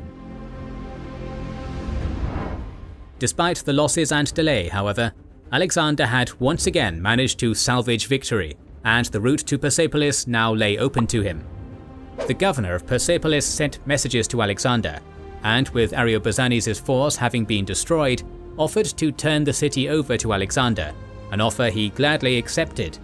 En route to the city, a number of sources mention that Alexander's army came across a group of Greeks on the road, usually given as numbering 800, all of whom were old and mutilated. They had all apparently been skilled craftsmen, captured by the Persians and mutilated in order to prevent them from escaping. Moved to pity at the sight of them, Alexander made sure to award land, riches and grain to all of them, ensuring that they would live out their remaining days in luxury. How true or not this story is hard to say. Alexander certainly was known as a generous man who often gave lavish gifts. However, given the later actions of Alexander and his army in Persepolis, it may be that these mutilated Greeks were an invention of pro-Alexander sources to justify the subsequent events. Upon entering Persepolis sometime in January of 330 BC, Alexander claimed the massive Persian treasury of 120,000 talents, sending the majority back to Susa. Persepolis was one of the richest and most brilliant cities in the world at the time, and many of Alexander's men took to looting the city. Whether this was on Alexander's orders and the extent of the looting is debated. Arrian is silent on the issue, but Diodorus and Rufus paint a grim picture. According to them, looting was ordered by Alexander specifically, and the Macedonians proceeded to kill many civilians, with some Persians preferring to kill themselves instead. The Macedonians spent an entire day looting houses and palaces, and even fought and killed one another in order to get the most and best riches. Alexander himself celebrated his winning of the city by banqueting and drinking in the palaces of the Persian kings with his companions and courtesans. Diodorus, Plutarch and Rufus all claim that during this drinking session, an Athenian courtesan called Thais proposed that they should burn the Persian palaces down, pointing out how ironic it would be for an Athenian woman to be burning the Persian capital after they had burned Athens 150 years earlier. The Macedonians welcomed the suggestion, and led by either Thais or Alexander himself, burned the renowned palaces of Persepolis. A slightly different account is given by Arrian, who does not mention Thais or Alexander being drunk, instead saying that Alexander burnt the palaces as a calculated act of revenge for the burning of Athens. It is possible that Thais was simply being used as a scapegoat to try and exonerate Alexander, whose destruction of Thebes had already shown that he certainly had the capacity to destroy great cities to make a political statement. What is clear from all the sources, however, is that none of them approved of this decision. Arrian says that it was, in essence, simply a foolish decision by Alexander, particularly because he was effectively burning what was now his own property. Plutarch includes a hasty apologia that Alexander regretted this decision and ordered the fires to be put out. Diodorus says that it was done by Alexander in a drunken madness. Rufus's account is perhaps the most poignant. Such was the end of the capital of the entire Orient, from which so many nations once sought jurisdiction, the birthplace of so many kings, once the special terror of Greece, and not even in the long age which followed its destruction did it rise again. Rufus was exaggerating somewhat. Much of the city remained standing, the fire being concentrated on the palaces and surrounding buildings, but it nonetheless gives us an insight into how ancient authors viewed the episode. It was a case of needless and pointless destruction. Alexander spent approximately 4 months in and around Persepolis, at some point during this time making a 30-day excursion to Pasargadae, the old Persian capital. Sometime around May, the Macedonian king continued his pursuit of Darius, heading into Media. Darius, who had been in Ecbatana, heard of Alexander's movements. Though Darius had been planning to amass a third great army to fight Alexander, he had thus far been unsuccessful, and so with a few thousand men he fled Ecbatana, hoping to retreat further into the eastern provinces of the empire. Alexander in turn sent Parmenion and the slow-moving baggage train, loaded with money, to seize the now abandoned Ecbatana, while he led approximately 20,000 men in pursuit of Darius. His plan initially was to catch Darius before he could pass through the Caspian Gates, the passes in the Alborz Mountains that led from Media to Parthia and Hyrcania. Alexander led his men on a grueling 10-day forced march through the difficult terrain, enduring their dehydration and suffering alongside them. Despite their efforts though, upon reaching the gates, they discovered that Darius had already passed through them. Alexander allowed his men a few days of rest, before pushing on again through the gates towards Parthia. The speed of Alexander's march was having an effect though. In Darius's camp, more and more of his remaining generals and advisors were losing faith in him. Led primarily by Bessus, the satrap of Bactria, a conspiracy formed against the great king. Some in the army remained loyal, notably the remaining Greek mercenaries, commanded by a man named Patron and Artabasos. Nevertheless, the cracks were clear. Bessus's faction even suggested to Darius that he make Bessus king instead, on the understanding that Bessus would return the kingship after defeating Alexander, an offer Darius understandably refused. Patron tried to convince Darius to accept his Greek mercenaries as his bodyguards, but Darius refused, not wanting to seem like he was favoring the Greeks. Eventually, Darius accepted his fate. He dismissed his servants and inner circle, assuring them that he would prefer to die by another's crime rather than my own.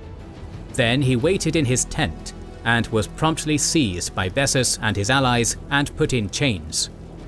Bessus, a part of the Achaemenid dynasty himself, proclaimed himself king, taking the name Artaxerxes V.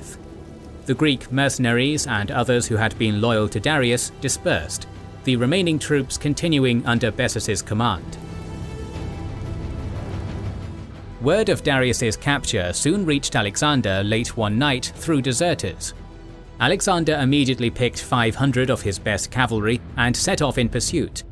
They rode at breakneck pace for a day and 2 nights, and by dawn of the second day, they had closed in on Bessus's party. Bessus's force, having been on a continuous march and depleted by numerous desertions, was in no position to fight, and many fled seeing Alexander closing in. Bessus and his Bactrians among them. Before he fled, however, Bessus made sure that Darius would not be able to concede the crown to Alexander, ordering him to be killed. A small skirmish was fought between Alexander and the few Persians that had not fled, and a search for Darius began. He was soon found by one of Alexander's companions, Polystratus. The great king had been stabbed by javelins and was on the brink of death. He asked for water, and after drinking, thanked Polystratus and, according to some sources, asked that Alexander be thanked for treating his family with kindness. By the time that Alexander arrived on the scene, Darius had died. Alexander ordered that his body be transported back to Persepolis, where he received a magnificent funeral and was buried alongside the other Persian kings. Darius III is often seen by many as having been an incompetent coward. This is largely thanks to a passage of Arrian, who calls him preeminently effeminate in military matters, a view that for a while was largely agreed upon even in academic scholarship. More recently though, this idea has been challenged, notably by Badian and Marston. In terms of his personal bravery, Justin and Diodorus both agree that Darius was renowned for his courage, having in his youth killed a Caducean champion in single combat. Indeed, it was partly because of his bravery that he was chosen to be king.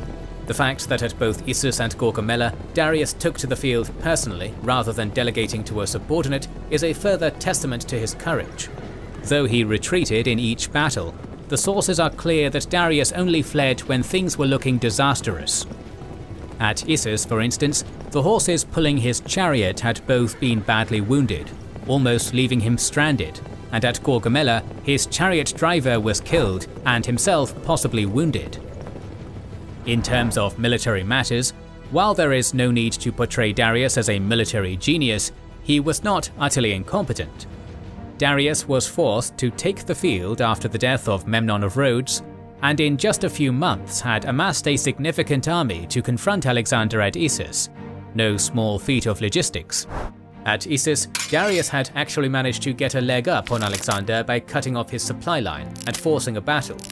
Moreover, he had chosen a reasonable battlefield that gave him a strong defensive position, albeit at the cost of not giving his cavalry room to move. But Darius learned from the mistake and picked an excellent location for his next battle at Gaugamela, where he would be able to best utilize his key strengths, his numbers and cavalry. Prior to the battle, he also made sure to drill his troops extensively to increase their discipline. On both occasions he was outmatched by Alexander. However, being defeated by one of history's greatest tacticians is no source of shame. It is also worth pointing out that at Gaugamela in particular, the Persians were able to force a gap in the Macedonian line and almost crush the Macedonian left. The battle was only won because of Alexander's masterful and audacious generalship, and Darius may well have been victorious against a lesser opponent. Darius's fleeing from both battles is often cited as clear evidence of his incompetence. However, it is worth pointing out that on both occasions, retreating was probably the best strategic decision. If Darius had died or been captured at Issus, for example, it is likely that Alexander would have been easily able to proclaim himself as the king of Persia there and then. Darius's survival from both battles was crucial for there to be any kind of organized Persian resistance to the invaders. As a result, it is perhaps better to treat Darius as Alexander did, with respect. The death of Darius III marks the end of the first half of Alexander's campaign.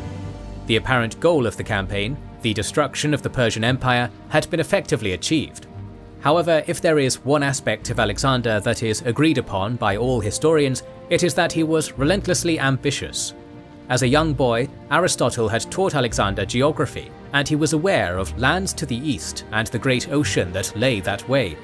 Already he was making plans for the next phase of his campaign. Why stick to the confines of the borders of Persia when the world seemed to be within his grasp? Our next episode will deal with Alexander's campaigns in Afghanistan, Pakistan and India, as well as his route back to the capital, the reforms he tried to enact, and his death. These long episodes are difficult to make, so we hope you will consider liking, commenting, sharing, subscribing, and pressing the bell button. Recently, we've started releasing weekly Patreon and YouTube member exclusive content. Consider joining their ranks via the link in the description or button under the video to watch these weekly videos, learn about our schedule, get early access to our videos, access our private Discord, and much more. This is the Kings and Generals channel, and we will catch you on the next one.